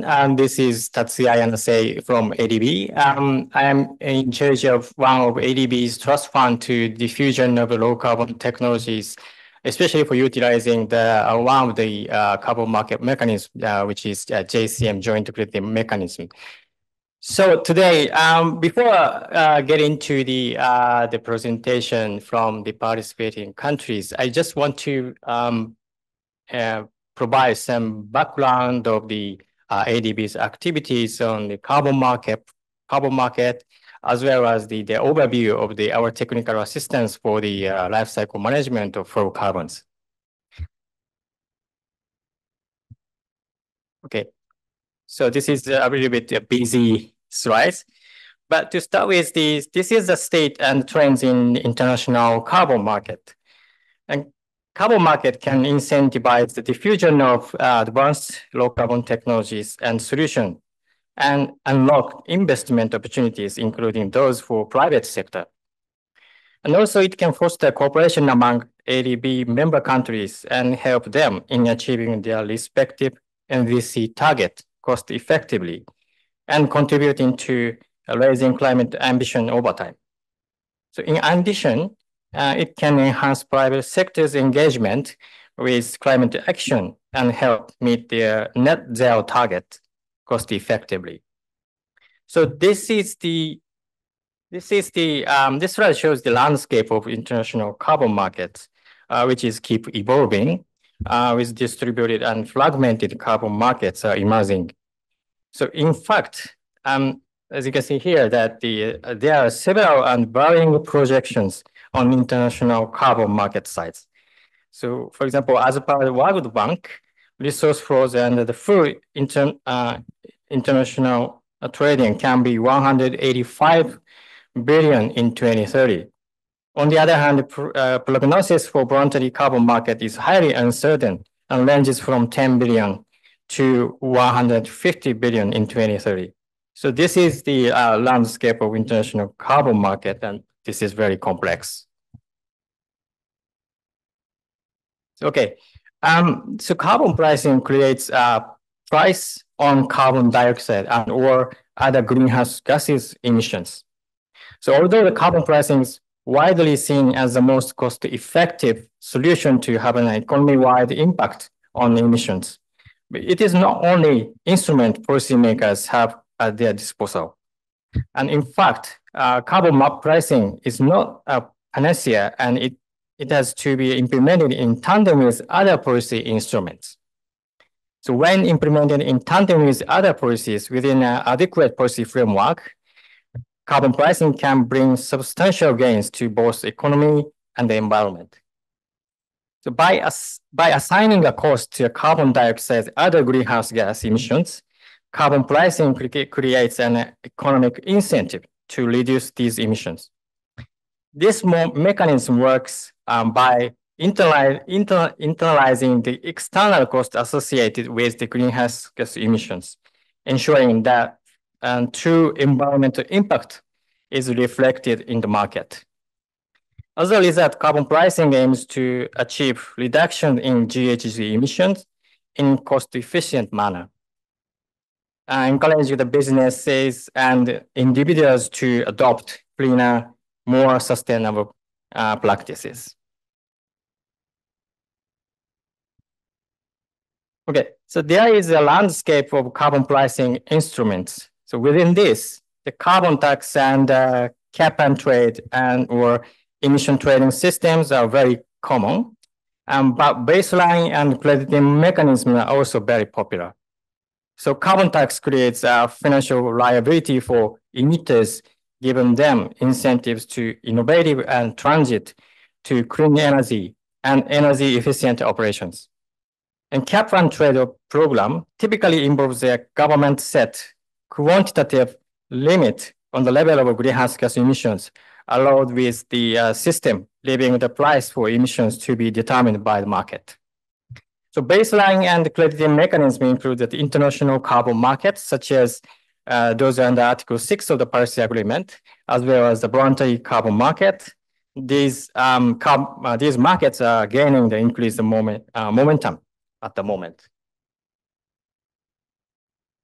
Okay, so this is the with that, it is therefore not surprising that we see a growing momentum on the use of the carbon pricing in the Asia and the Pacific. So seven carbon pricing initiatives have been implemented in the national level. For example, Japan and Singapore employ a carbon tax, and Kazakhstan and New Zealand, the Republic of Korea, and the People's Republic of China, and most recently Indonesia have launched a nationwide ETS. So in Asia and the Pacific, ASEAN countries are increasingly adopting carbon pricing instruments. Vietnam is currently developing its carbon market, whereas Thailand and Philippines are considering implementing carbon markets. Okay, so let me go into the introduction of our carbon market program. So in the view of such situation now, ADB is implementing its carbon market program more than 10 years. And ADB, through its carbon market program, has long-standing engagement with carbon finance and carbon market. It provides the access to carbon finance to catalyze investment in low carbon technologies and solutions and enhance climate mitigation actions in our developed member countries through the two-pronged approaches. The first, it provides the upstream, midstream, and downstream support for carbon market development and enhances the DMC's ability to take advantage of emerging carbon market opportunities. And the second, it mobilizes innovation carbon finance from international carbon markets through ADB carbon funds. Okay, so this is the list of programs operated under the CMP with some of each descriptions, but I will briefly touch on one by one from next slide. So this is a future carbon fund. The Future Carbon Fund is a trust fund established and managed by ADB on behalf of fund participants. So that's the fund.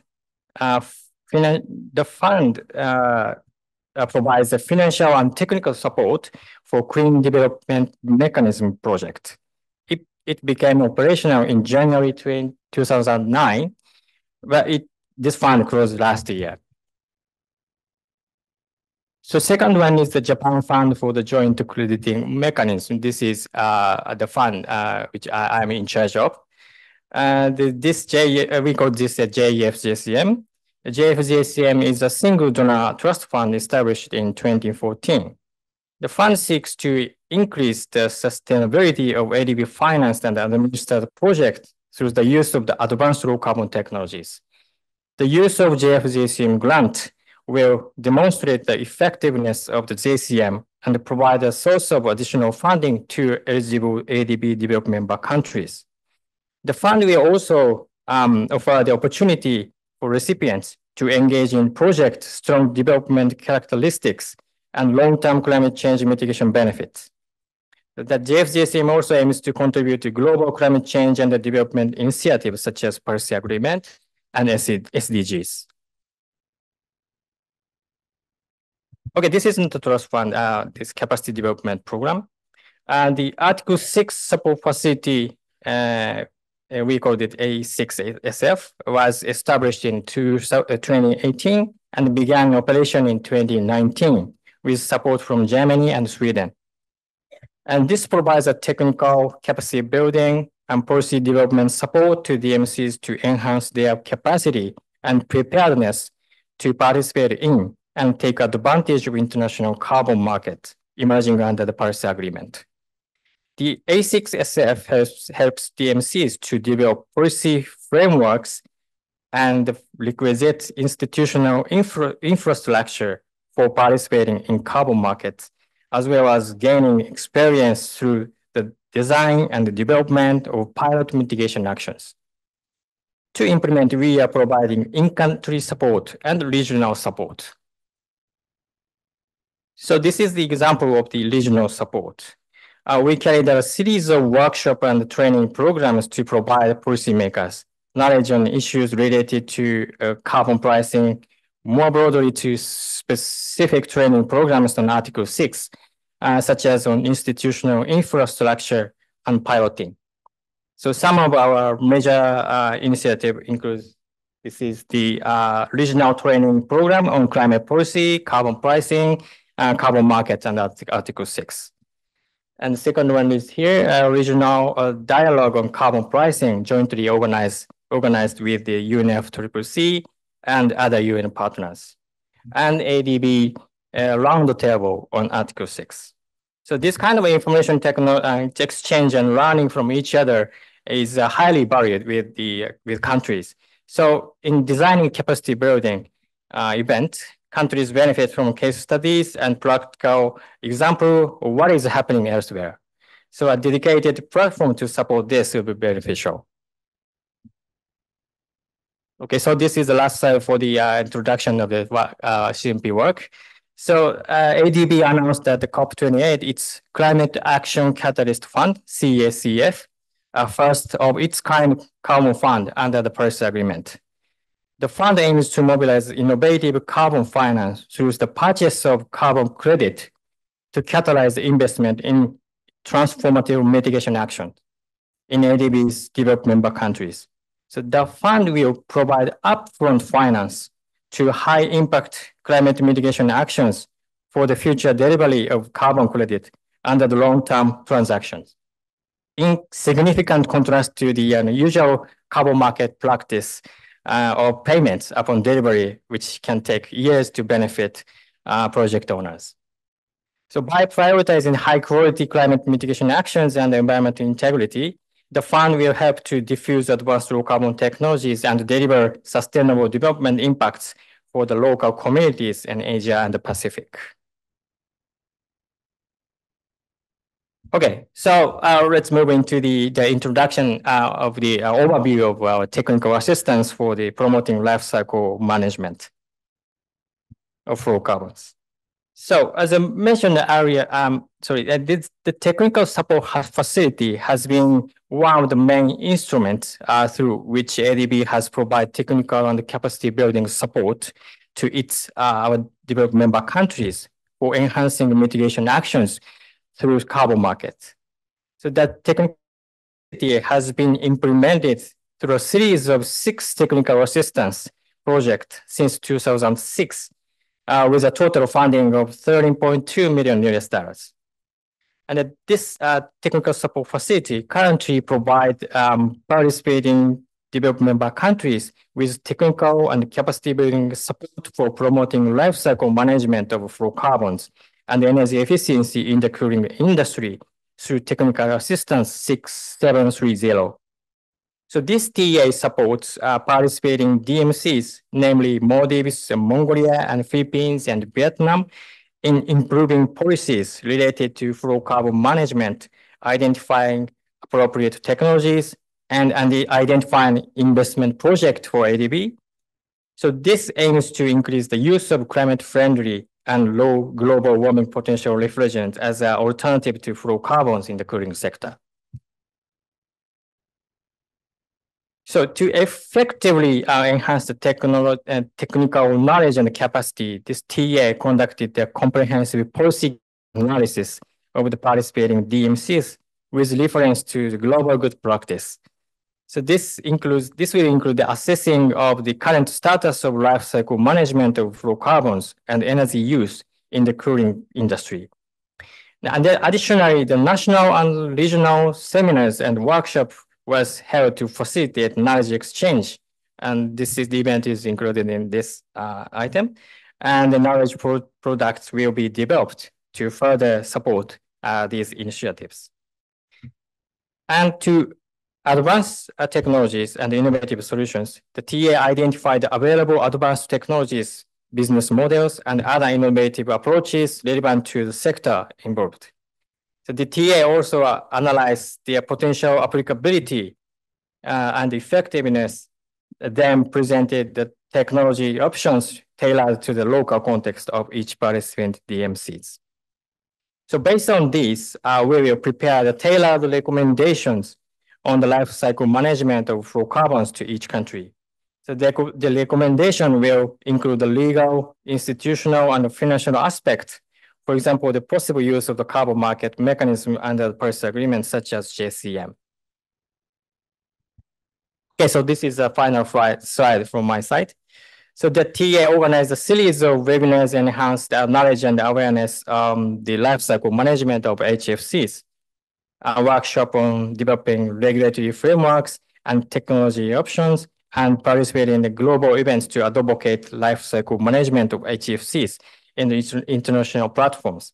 So today, as I said earlier, that the representatives from the each participating countries, they will make a presentation about the current status of the life cycle management of fluorocarbons and what they have done under this program, and what is the lesson learned, the findings, whatever. So yeah, I'll stop here. Thank you very much.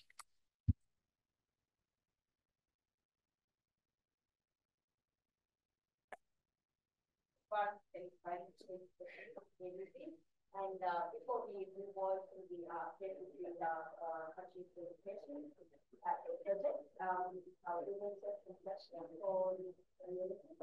You remember that he has lots of experience. Yes, I guess, yes. He has lots of experience and also funds. So make use of that, make use of this opportunity. And I know that there are a lot of people from the Montreal Protocol and Ozone and the Carbon Market Program might not be very familiar for us, not yet, but it's a good opportunity. So use it. And then, yes, we also have people joining online. So please write your questions in the chat box, and then we can also answer. Use this opportunity. Anyone?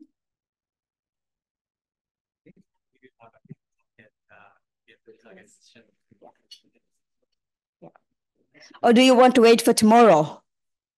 Yes, so you can have go through today again with the presentation and then maybe wait for tomorrow. Oh, yeah, sure. Thank you. My name is Fukuya Ino, UNIDO representative in Thailand, Malaysia, and Myanmar. I would like to ask, so we are preparing now the Thailand emission trade system to be launched next year. How does this JCM and other regional mechanism should interact with the national emission trade system? And second question is how should we incorporate the refrigeration part in the emission trade system? Thank you.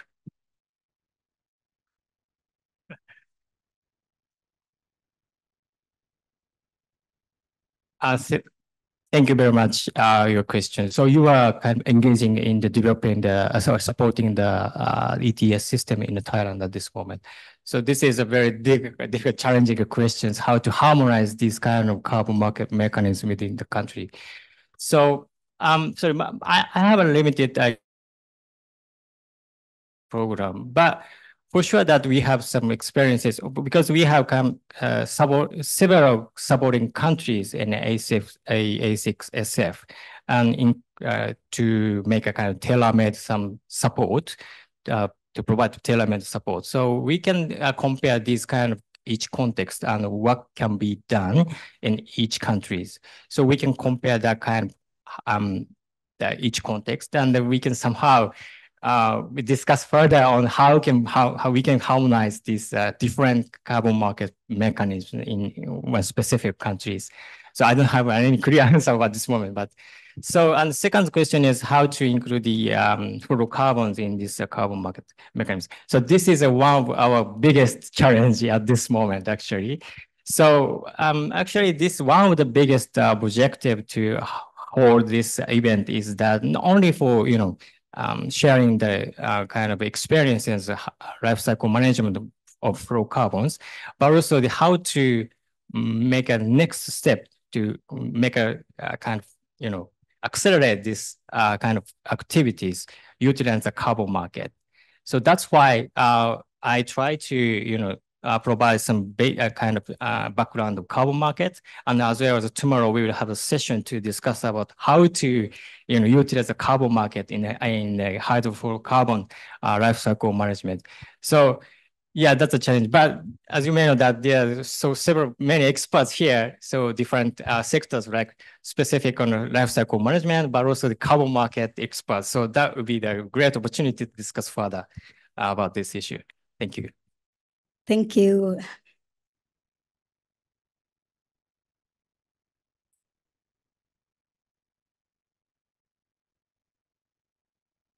Thank you. Thank you very much. My name is Anderson Alves. I am the regional coordinator for Chemicals and Waste Hub of UNDP here for Asia Pacific. And well, we are discussing this in the framework that we develop in countries. I say we because I'm Brazilian, so I also need to comply. My country also need to comply with the Kigali Amendment. So we are discussing this under the framework of the Kigali Amendment. And the framework of the Kigali Amendment in the end is to reduce the consumption of HFCs, which by itself is like already a contradiction to the carbon credit scheme, right? Because to have a carbon credit, you need to demonstrate the high integrity and how this, let's say, supply of HFCs will go over the time. So you can calculate all the mathematics, all the economics behind the investment and the payback of any of these reclamation and recycling structure. So my question is how we combine this with the proposals that we are discussing this, right? At the same time, the countries need to reduce, but then you have a carbon credit that acts more or less like a stabilization, like you need to have a demand of consumption to do it. And then link it to high integrity because the 6.4, Article 6.4 require this high integrity. So how we are not putting in place a mechanism that actually foster imports of HFCs that later will be reclaimed and or destructed to feed the carbon credit mechanism. This is the one. The second one is much more about the vision that is related to cost, right? We need to establish a cost effectiveness so we can understand how much money they will invest first to later sell the carbon credits, right? Usually is how it works, right? This is very important because with the Kigali Amendment, with the HFCs, you have a big variation in GWP values. So if the country makes a decision to, for example, focus in room air conditioning sector, basically focus in a sector that has a mid to low GWP because HFC 32 is already dominating the Asian market. So they have to invest much more money to get the carbon credit back. But if they choose 404, which is almost 4,000 the GWP, then you can have much less effort and then get, let's say, the same level of money. At the same time, 404 has much less alternatives in the market to comply with the Kigali Amendment, and then comes back the high integrity, right? Because basically you are kind of making the market continue to use 404. So how you conciliate also this cost benefit, if you have a number or if you have suggestion when the country, because I ask you this because we are helping these countries to develop the Kigali Amendment strategy. So if they want to put in the Kigali Amendment strategy carbon credit, then they need to justify to the donors of the MLF why they are seeking carbon credit at the same time they are paying the reduction. Thank you. Do you want to? So due to the time constraint, I will discuss further on the coffee break or something like that. So just briefly respond to your questions. To be honest, this is our first attempt to marginalize this, utilize the carbon market in the life cycle management of fluorocarbon. So, especially regarding the second question, this is a very good question and very important. So make it kind of from our side to make it kind of bankable project with considering the kind of money flow and full benefit or something to make it a cost-effective project. This is very important, and so that's why we are gathering together and discuss further what is the problem and what are possible the challenges and hurdles of this making happen. But the first question, sorry, what is the first? So sorry.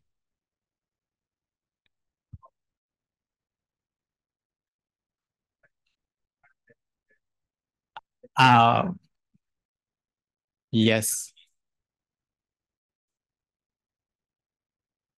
Yeah, this is also very important questions. Yeah, we need to. We need to discuss. The supporting country more detail about the target of the greenhouse gas emission reduction especially for the hydrocarbons, and as well as how they can utilize the carbon market as a tools to accelerate that kind of activities. So we need to seek the potential stabilized line for this and make it this very useful. The carbon market as a useful tools to make it happen. But there's no kind of one answer to utilize for every country. But anyway, we need to discuss considering with each local context. Anyway, thank you. Thank you. Before we will then move to country presentation, but those who have questions and online participants also do write it down so that you can ask your the doubts, you can clear your doubts and get answers during tomorrow's session. We have carbon credit mechanism tomorrow, just one session on that, specific session for that. So write it down. And then we will move to country presentations, update of the projects under ADB. And first we have Maldives. I'm from Maldives, by the way.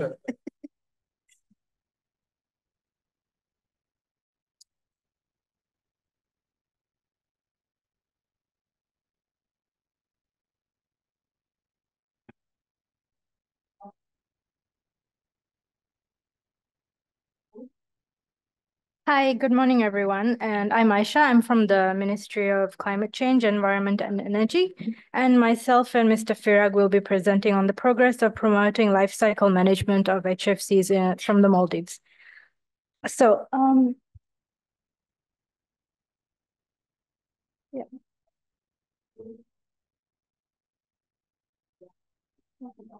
So just to begin with, I'll give a brief introduction of the Maldives and a general overview of the HFCUs.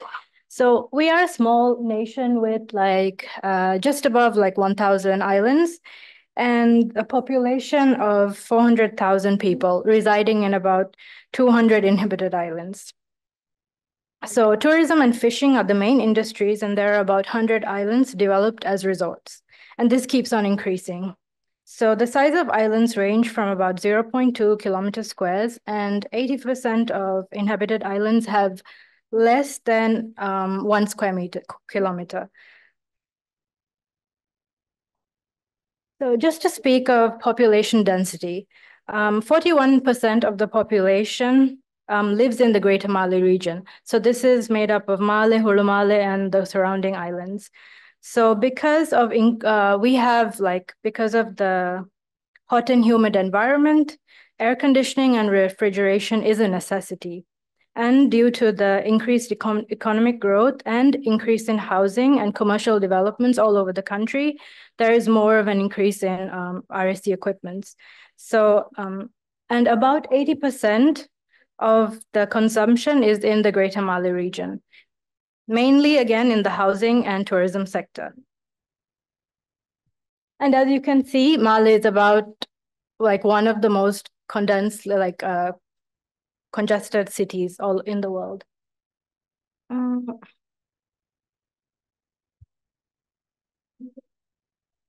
So I'm just going to touch on the main sectors using RSC equipment.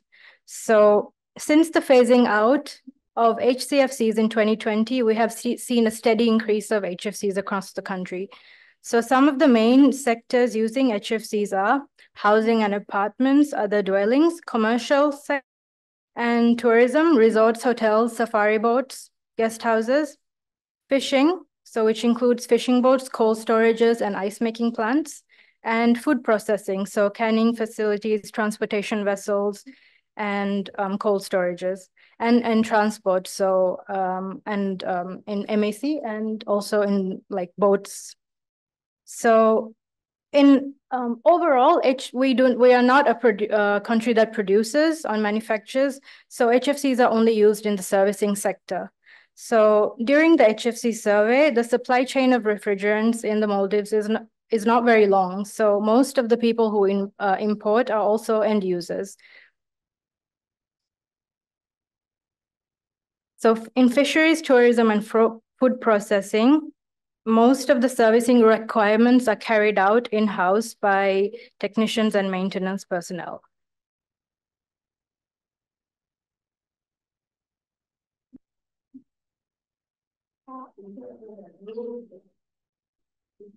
And here we can see the HFC consumption in the Maldives. So most of the domestic servicing sector right now uses R410A. In the fisheries sector, the most common HFCs are R134A, R404A, and R410A.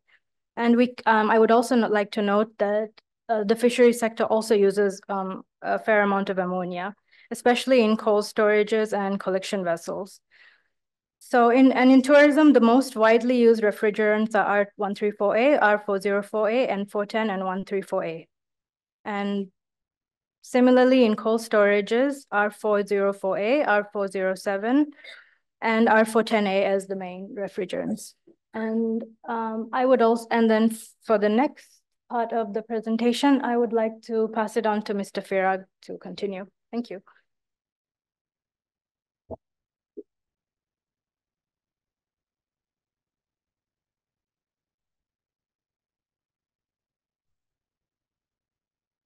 Thank you, Asha, for the brief introduction on the Maldives and also the providing the status of HFC management in the Maldives. My name is Abdul Firag. I'm actually working as a local consultant for this ADB TA. I will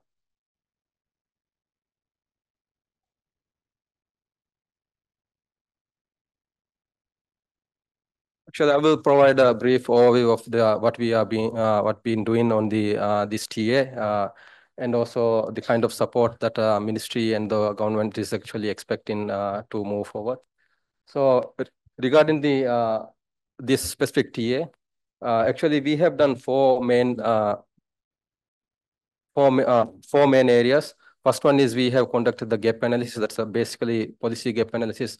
What are the kind of already existing policies and what are the additional policies that we need for the country to implement the fluorocarbon management?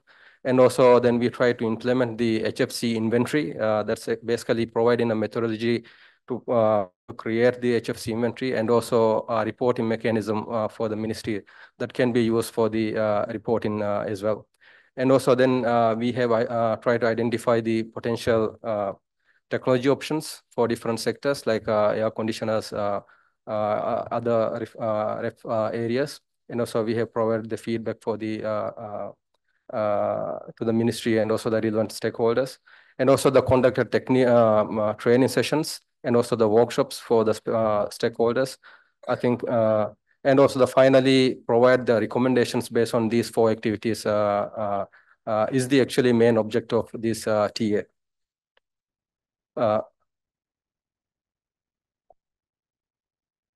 Yeah, first I will look into the first part of this TA. The main actually, we started with doing the gap analysis, basically the policy gap analysis for the Maldives. What are the existing status and what are the additional policies that's required? Actually, if you look into Maldives, actually main of the policies are targeted to the controlling of the ODS. That is actually very helpful and our ODS has gone down quite drastically, but at the same time, because of this HFC also increase as well. Actually, Maldives is currently in the process of implementing a new act that's called the Montreal Protocol Enforcement Act. This actually covers main actually things that's required for the HFC, including the import of implementing import-export quotas and also the importing licenses and also the standardizing as of the regulation on the recovery and recycling as well. And in addition to this, we have identified other potential initiatives that can be included in the policy level and also, in the act and also in the other policies as well. Some of them include in the tax and refund mechanism, basically including the tax when you import the HFC and the refund mechanism when you destroy or recycle those. And also introduce subsidies for the low GWP HFCs and also having the registration for the licensing part, service providers and those things. And in addition to this, we have also recommended few other initiatives, including currently the national NDC doesn't include the include of HFC.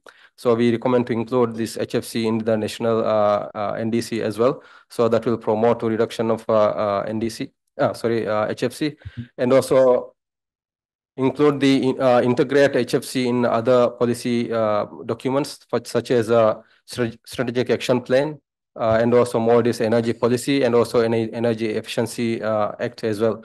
Currently, these policy documents doesn't cover HFC. I think that will help mostly energy related sectors that will help to reduce HFC or manage the HFC in the country.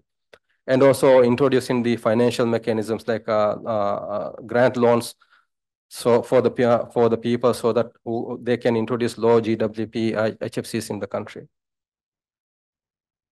The second one, the second one we focus was actually on making HFC inventory. Actually, the aim is actually to provide a methodology to create HFC inventory in the Maldives. And also it is something that can be used for the reporting mechanism as well. The main information actually that we are using for this is from the custom statistics. Maldives doesn't actually create any HFC within the country or only import and also as a bulk and also with as a pre-charge within the equipments, and also we don't export any. So we have a lot of detail on the custom statistics what we importing, especially the bulk imports and also the number of kind of equipments that we are importing.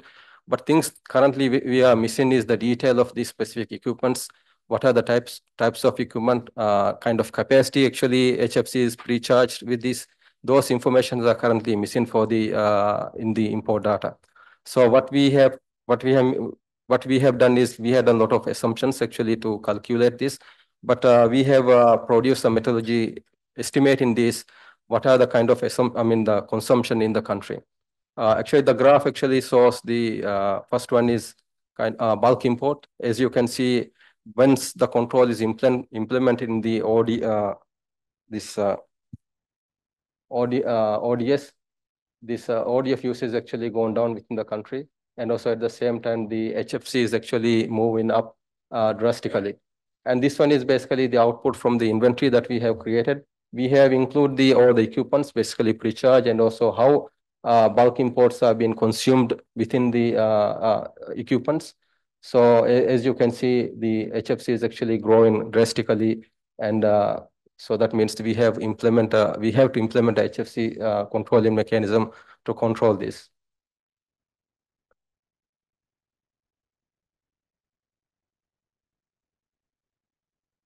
The other activity that we conduct is actually providing a guidance for the technical options available for the Maldives. Actually, like other countries, we have few options. Mainly, we are using imported equipments. The main options we have, alternative refrigerants we have is basically the natural refrigerants like ammonia or hydrocarbons, and also the HFOs. But the thing is, we can't really use these alternatives in all the equipments. Basically, those technical options are not available. So that means we are promoting use of low GWP HFCs to use within the within these equipment as well. So we have provided in each what are the kind of options we can use for the country, and also what are the other alternatives available, considering the health plus the safety consideration as well.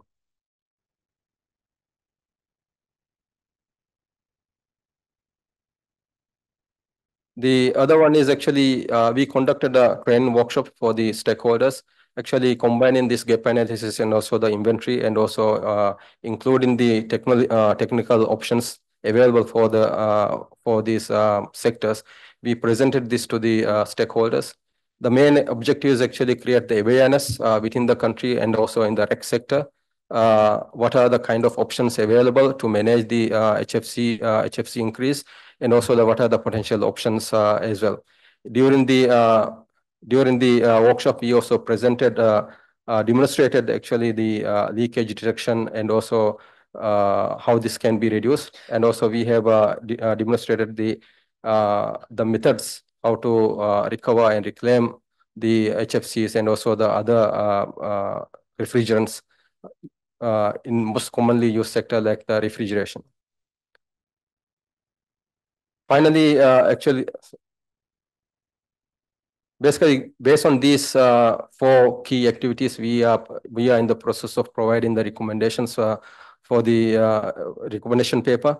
These will cover those things that I just discussed, basically providing the policy recommendations for the country, and also the providing the HFC inventory that covers the methodology, how to produce the inventory, and also the basically reporting mechanism, and alternative options for the refrigerants or the technical options that are available for the sectors. And also finally, currently Maldives doesn't have any destruction facility, but country is actually in the process of implementing waste to energy projects. Currently Maldives has 3 projects, and the central one is under the implement. So we are proposing an option including this with this project, including the HFC destruction option as well. Currently we are working with the specific teams to see the feasibility of this one. These are actually main activities currently in progress from the project.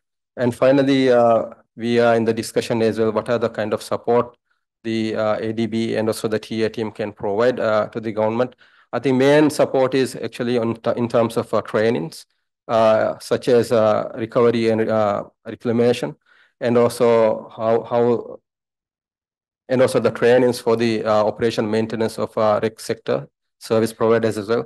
This can include the trainings that can be tailored for the in base country in the country, and also the specific trainings that can provide for the specific technicians, basically providing the site visits to the some developed countries to show that the status and also how the reclamation and also the maintenance can be done in the other countries as well. So I will just stop here. Yeah, thank you.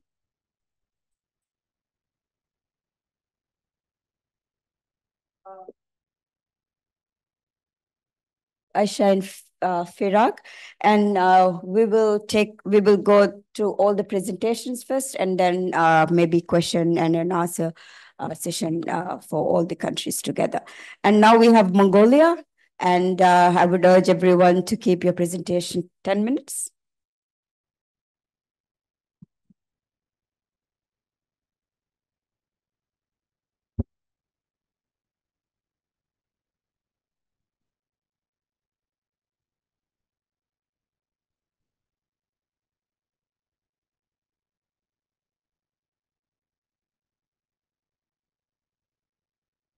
Good morning, everyone. I would like to my sincere expression to inviting me to this important seminar for organizers. On behalf of my colleagues and also national consultant of the promoting life cycle management of the fluorocarbon technical assistance. Our national consultant is unable to present the result of the study at this seminar today because he has become the member of parliament.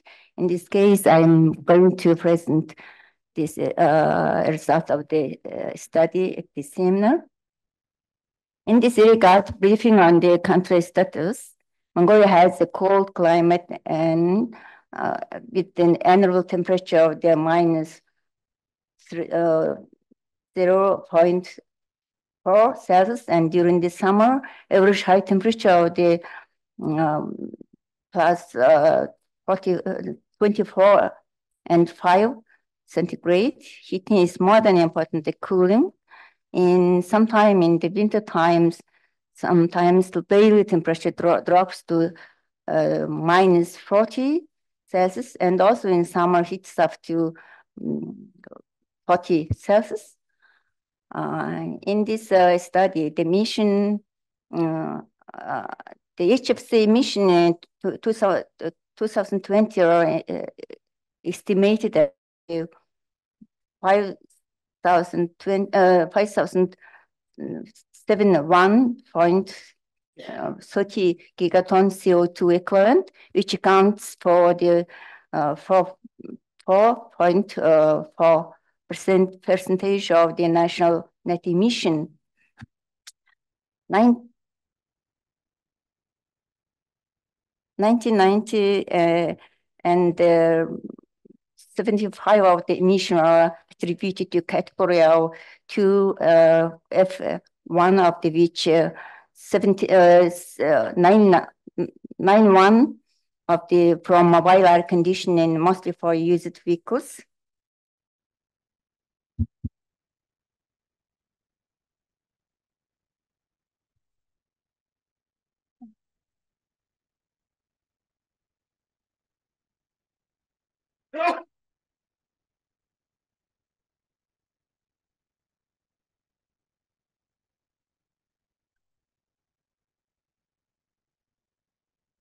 Regarding to the current policies and project in the country, solid and firm policies on importing and controlling on the ODS and the HFC put in place, and several projects has been implemented in the support of the UNEP and government of Japan. As per the Kigali Amendment was ratified in Mongolia in 2020. And this is the registered in the UN system. Support for shifting the refrigerant to lower GWP alternatives has been provided under the context of the Kigali Amendment. While there were not many opportunities for destruction of the refrigerants, The recommendation from Mongolia put emphasis on the possible destruction projects. As for the NDC target, Mongolia is not included many mitigation measures in HFC emission reduction, nor cooling in the latest NDC to UNCCF. And 2019, and through HFC are covered in its accounting scope.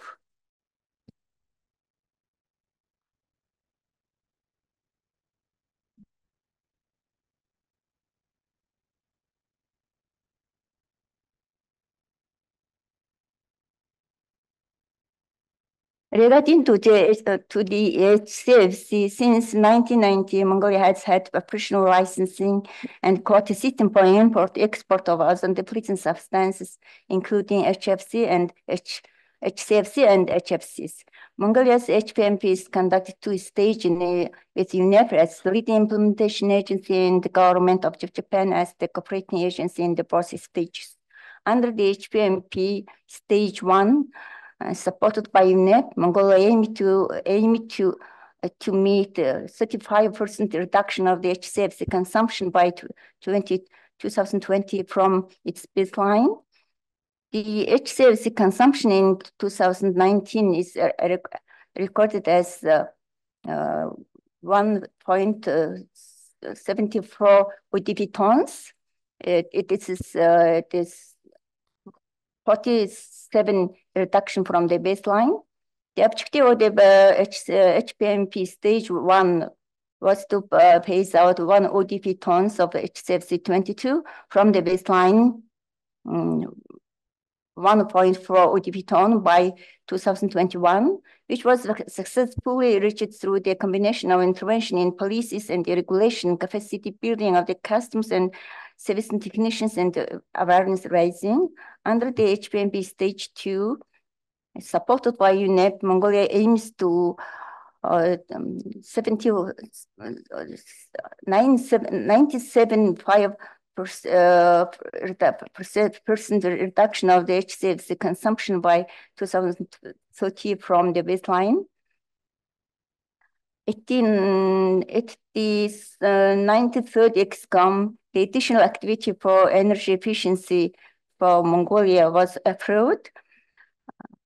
Regarding to the HFC policies, the country is committed to freeze consumption of the HFC at the baseline level of starting from 2024, the 10% reduction by 2029, and based on HFC consumption to 80% by 2035.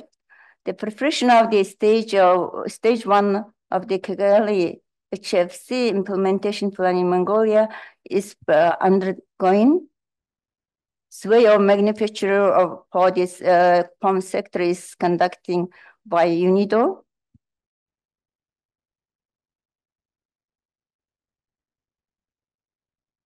As the current policy and project in the country, the basic laws and regulation for reducing consumption of HFC and ODS in Mongolia are in line with the Kigali Amendment. Legal basis for ODS control is Mongolian Law on Air 2012. The quota allocation system on the import licensing importers, the registry of the ODS HFC import export are also are in place on the government resolution 277 in 2018. Technical standards enable application of alternative refrigerants with the higher risk have been already translated and approved domestically. For example, MNS ISO 5149 regarding the refrigeration system and heat pump safety and environmental requirements. Also, the MNS ISO 817. Also, the gas supply system rules for residuals directive of the Ministry of Energy. Also, the Ministry of Technical Standards are based on the analogous of ISO standards, so they provide sufficiently comprehensive guidelines for working with refrigerants. As a good practice of Mongolia can be found in the form of discount of income tax for importing cooling appliances using for global warming potential alternatives, namely R29 and 32. This is the intended to provide an economic incentive for selection of such equipment. Expanding a list for the other alternative refrigerants may contribute to promoting global warming potential refrigerants further. Revising of this list has been planned under the stage 2 of the HPMP.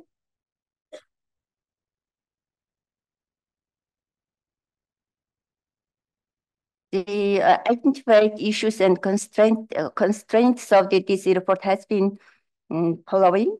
Mongolia has established legal framework for monitoring use of ODS and their substitutes. However, there is a need to develop institutional arrangement for collection, recovery, and destruction of the used refrigerants. ODS and HFC are classified in hazardous waste, then dispersed. The law on toxic and hazardous chemicals requires treatment of such substance at the polluter's own expense. A specific regulation for disposal of those substances. This may be attributed to the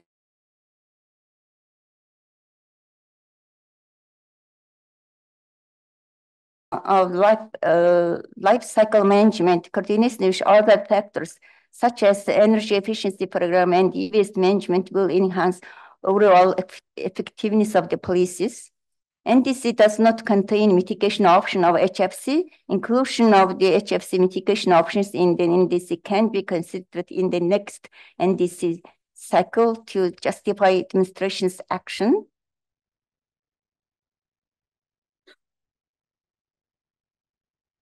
In this report,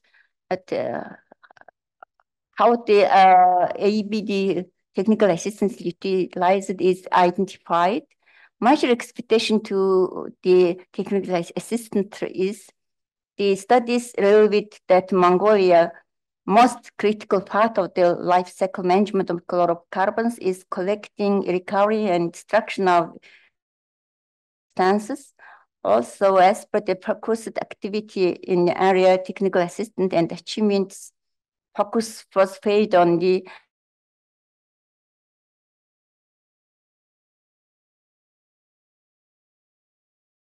way destruction of used substances.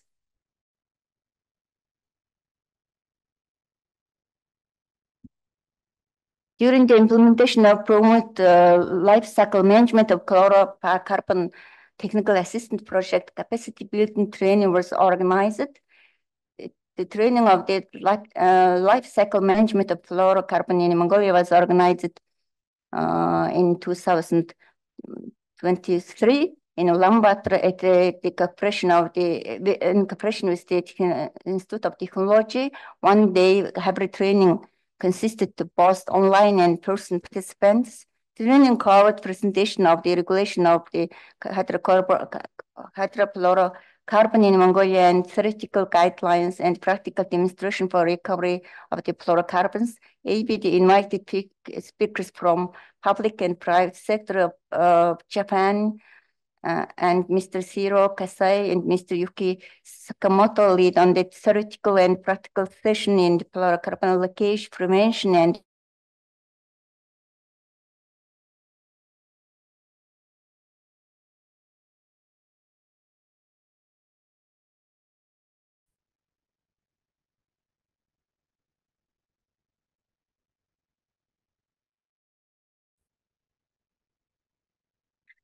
destruction at risk concentration was one of the focus on this study. There are several companies in Mongolia with special license to destruct hazardous chemical waste. After communication of these companies, it was found that 3 of them have incineration facilities. However, none of them destruct refrigerants. For the operation, they follow Mongolian air quality requirement MNS 4585 and 2016. That are not familiar with the air quality requirement under the Mineral Protocol. There is some, the three companies, we can see the table. Aspect destruction, it is cement clean, also one of the focus area. There are 6 cement companies in Mongolia. They are most only located along with railway and paved road in central region of the country, where the consumption of the refrigerant are focused. In that sense, delivery of the refrigerants would not cause difficulties. Key challenges would be how to collect them. Economically, it might not be attractive for cement manufacturers, since the additional profit from the waste extraction would be insufficient compared to their major business. However, some companies may be interested to develop the destruction facility because of improved reputation as socially and environmentally responsible organization.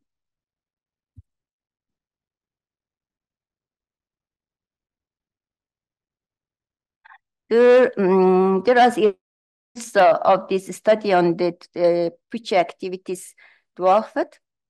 For destruction of refrigerant cement clean is worth investigation further on the feasibility.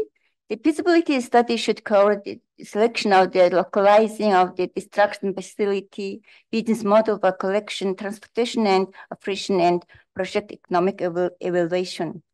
The collection of refrigerant from the waste cars is crucially important for cost effectiveness. Assuming that the car dismantling factory daily capacity of the 20 cars a day containing below 0.5 kilogram of the R134 A per vehicle would be capable of collecting 3 tons of refrigerant. About on-site recycling of refrigerant may be considered in the 4 kT CO2 equivalent.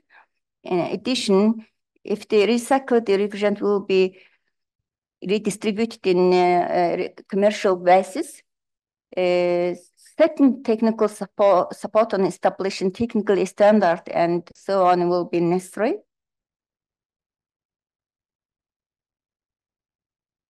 The expectation of the future activities on this report was feasibility study for destruction of refrigerants at cement clean support of the ABD grant. Construction of the destruction facility at the cement plant might be conducted by the cement plant owner with support business loan from ABD and paid back by the cement factory on a commercial basis. Thank you for your attention.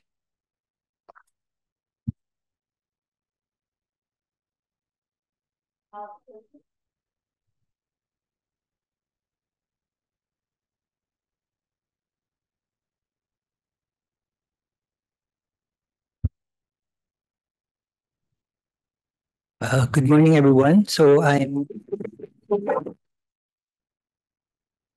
wow. Yeah. Okay. So I hope this doesn't pull off again. Okay, so I'm Roland Omar Sitamani from the Chemical Management section of the Environmental Management Bureau. I think online is Miss Ella Diocadis. She's the consultant of ADB with regards to this TA. So I'll present the updates for this TA.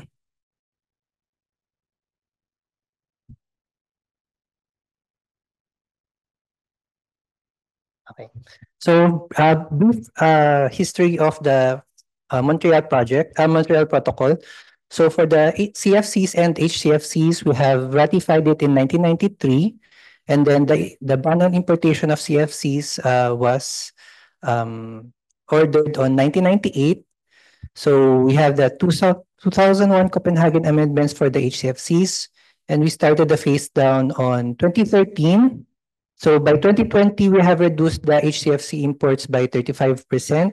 And by 2025, we hope to have reduced it by 67.5%, and by 2030 by 97.5%, and then finally by 2040 we have HCFC imports banned.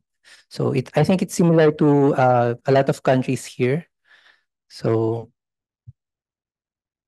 for the HFCs, we have ratified it in 2022, but before that, we have already accomplished the DNR Administrative Order 2021-31 regarding the HFCs. So we started the baseline, the counting of the baseline for our HFCs from 2022. So starting this year, we started to freeze the amount of importations for HFCs, and by 2029 we are to reduce by 10%, and by 2035 we aim to reduce by 35%, and by 2040 we aim to reduce by 50%, and by 2045 we aim by 80%. So I think everyone's familiar with this. Most of us here are not producers of HFCs, so most of our imports are also equivalent to our consumption for the HFCs. So it's an easy computation. So for 2018 to 2022, we have here the importations of all of our HFCs. So here you can see that the brown graph, the brown bar, and the gray bar, I think it's it's two of the most imported HFCs. I think this is the 134A and the 410A. So the top 5 is 134A, 410A, R404A, R236FA, and R26. So we have here the baseline that we're going to use for the rest of the computation until 2040. So we have, as you can see, the HFC consumption during 2022 has increased by a lot. I think they anticipated that the average will increase because of the 2022. So, okay, so the current status of our HFC management for the Philippines, we have an online registration for all importers of ODS and HFCs. I think this is separate from the registration for the dealers, retailers, and resellers, but it's in the same system. So we can double check the registrations. So for the distribution of ODS and HFCs from the ports to the end users is through the dealers, retailers, and resellers. So we have also a registration for service providers of ODS or HFC using equipment. I think this is one of the issues that we currently have because we are trying for every region to have dissemination for the information regarding the registration of these HFC equipment, but I think we have less than 20% of all the service providers currently registered in our system. So most of our data will come from the first first item, the importers, because they cannot import without our permit. So yes. So we also have the participation of refrigeration and air conditioning service centers in refrigerant recovery, recycling, and reclamation initiatives by the Philippine government. And I think I saw online earlier our colleagues from TESDA. They're part of the Philippine government training the service centers. And we also are with Department of Trade and Industry. And then we also have issues on the treatment and destruction of waste, ODS and HFC, because we currently have only one registered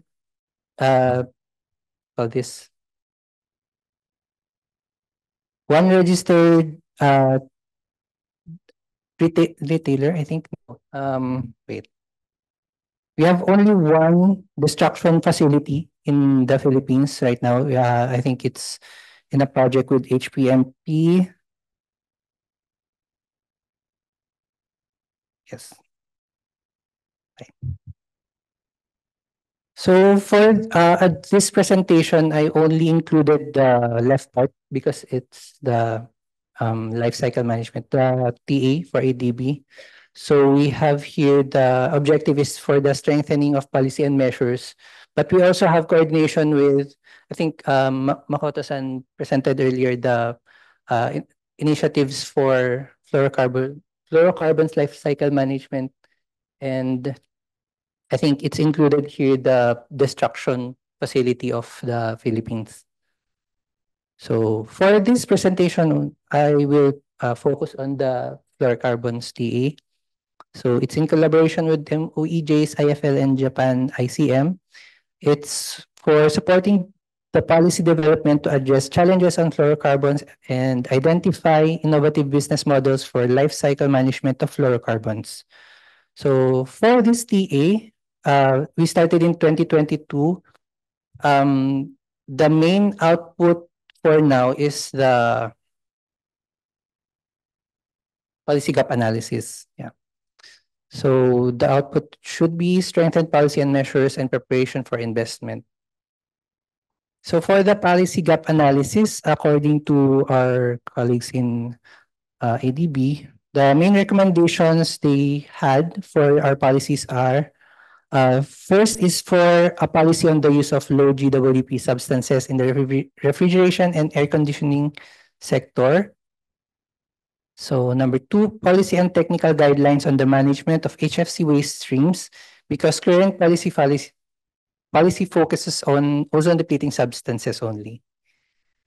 And we want to have a policy on the life cycle management of HFCs that will include refrigerant reclamation in addition to refrigerant recovery and recycling.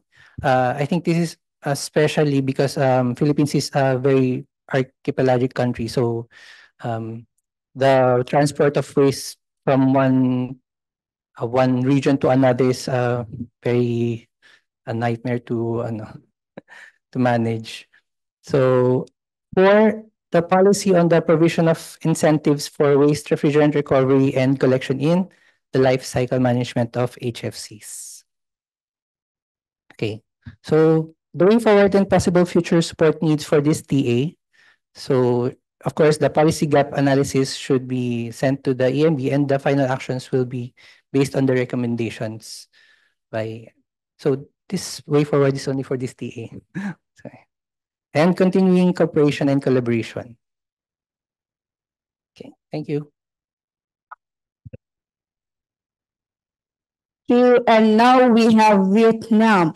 And please note that the faster that we finish, more time we will get for lunch break.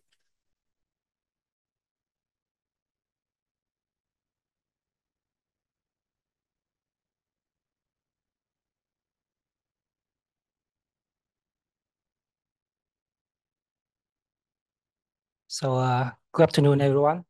I'm the last presenter this morning, and I'm Ba Chien from Hanoi University of Science and Technology. And I believe that this content should be better represented by National Zone Coordinator in Vietnam. But as the one who strong collaborate with DCC from the first day of 8PMP2, our presentation will bring new perspective to participants here today. Okay, and here's our outline of our presentation. We will talk briefly about the description of TA 6730 and some introduction about the national policy and laws in Vietnam and some output and impact of the TA. And the last one is summary. So here's a chart for the general description of TA 6730. And from the MOU with DCC and ADB, we deliver three, let's say three stages or three pillars in the TA. The first one is that we would like to increase the knowledge in action assessment in the current policy and laws and regulation. Also, we enhance the capacity building activities is the first stage. And the second stage, we would like to conduct the study in the technology application and innovative solution for business model. And the last one is the support on deploying. Deploying is a very important step in our country because we know that on the gap analysis on the capacity building, but if we cannot deploy in process, this could be not very high efficiency as I mentioned. So necessarily three pillar or three stage has a strong connection with each other, and any stuck on any the bottleneck in every step of this three stage would not benefit us in deploying to the NFC management. Okay, the national policy and laws, I have to, let's say in the point of view of the science, we have the three layer. The core layer is a law of environment protection and Article 92 in ozone layer protection. The second layer is a Decree 06 2022 NDCP on the government date on January 7 January on 2022 on greenhouse gas emission reduction and ozone layer protection, and another decree on 45 2022 NDCP, the government delay date on July 7 July 2022 on sanction at MEG violation in environment protection is a second layer on our law. And the third layer is that is a circulation, especially the 01 and circulation 22 in 2023 TTR BTM and T something. And that is three layer we need a construction. So very brief overview about our law in Vietnam to enhance the NFC management. So let me go to the detail. First one is that the registration and reporting requirement. So we established a bit on the Article 24 of Decree 0.6. And so the step like we have the registration on the public on the website. And then we just increase the control quota based on the some criteria as listed on the degree. And then we send the annual report. And on the sector, as we see on the screen, we manage. And so there are 5 sector we control. And here's a national single window. So we have the single window procedure to improve the process and make it effortless, let's say effortless way to register. And for the second step is that the collection, reuse, and recycling and destruction of controlled substance is very important. And it's listed in the Article 28, Degree 06 22 NDCP. And in here, we are organizing our equipment containing controlled substance for kind of we make the criteria for we make the detail on which kind of capacity or cooling capacity or something like that to manufacture owner to understand that with that equipment and with that capacity, we need to declare our procedure. We need to declare our using, so easier for it's easy for our department to control that and make the statistics number for all the equipment and the using NFC we have in country. Okay, next please. And the other is the other one, but so we focus on the importer and the organizer and producer. We focus on the owner with a big capacity, but we also focus on the technician. The technician is very important. We call it the directory labor, directly resource to approach and to deploy our regulation, our degree. So the technician requirement is very important. So with Article 28.4 and Article 70, we address some important requirement for the labor and for the technician.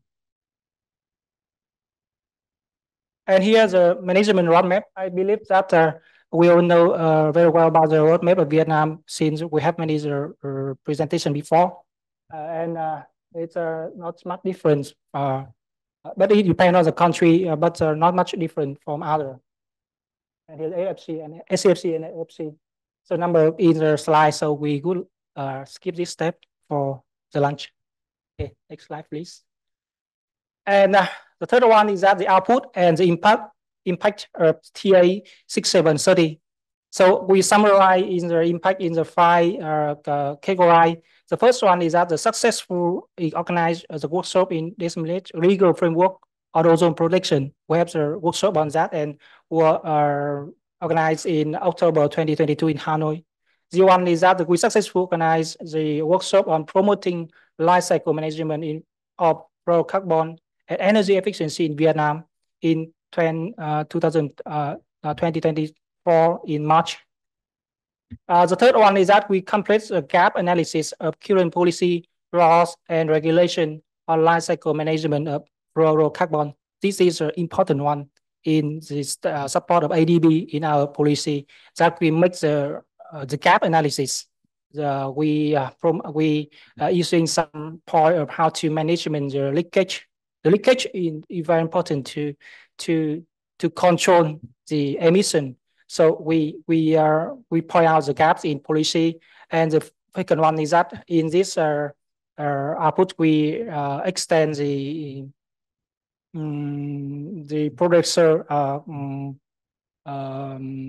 extend the mechanism for production, and this is a very important one. We finished.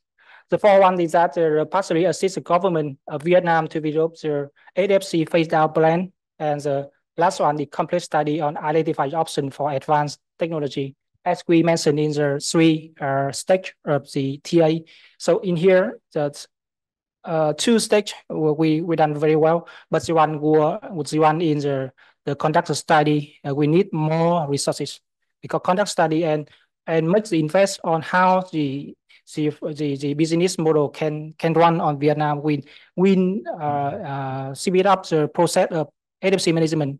We all start from the economy, as we participate earlier today. It's a professor with a presentation from ADB. Okay, the next one. This also recently we issued the QCVN 76/2023 on the management, the process of management of HFC. It's not in the output of the not just the output the ADB, but the one that we would like to get more support from ADB, because this is one of the key process in our country. The synchronized between the sector, the technician sector, and destruction and reclaim is one of the smooth connection, good enhance and speed up. Also the concrete in the HFC management and reduce and make it possible the leakage. And so the more support in ADBs and other organization could benefit us in this management. Okay, so all of that, after all of this step, we have summarized on the final result we achieved. We have 164 organizers that complete registration for controlled substance use and declared by Monterey, and we have a table that lists all the components from each sector that we done so far. And thank you for your listening.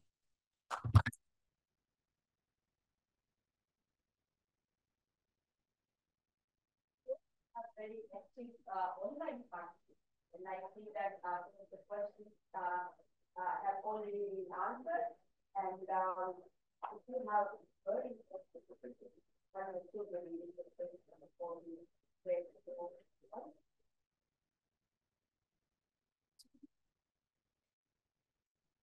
Thank you, Anka-san. I was Director of Fluorocarbon Control Office, Environment Ministry 20 years ago. Then now I gathered a Japanese private company to build fluorocarbon collection networks. discussion is in this afternoon. I point two things for credit. First, in this condition,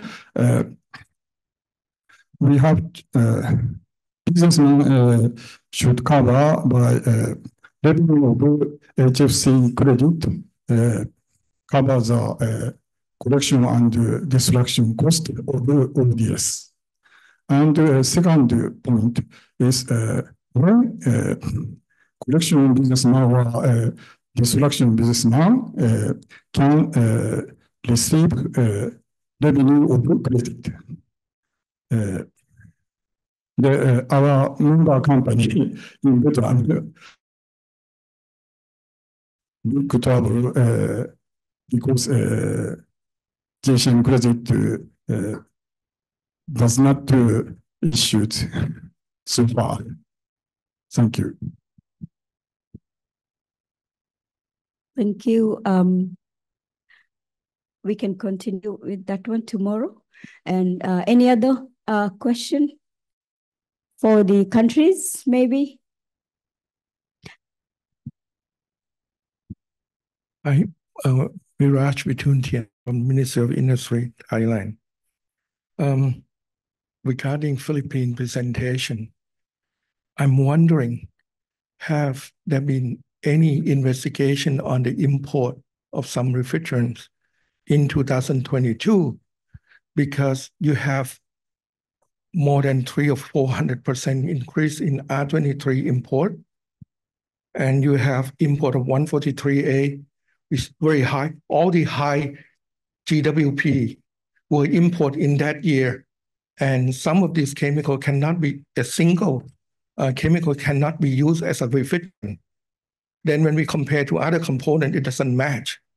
This would also create problem not only for future implementation of KIP 1, but also for planning for what's going to be refrigerant that you would have to reclaim or destroy. So maybe you should look into that. This is very odd. Thank you. Thank you. Do you want to? Thank you, sir. I will not put that. So far, I think there was no investigation regarding this, but yeah. Thank you. Thank you. Maybe we all could also use the online platform to ask questions from each other, and also the lunch break. So thank you, everyone.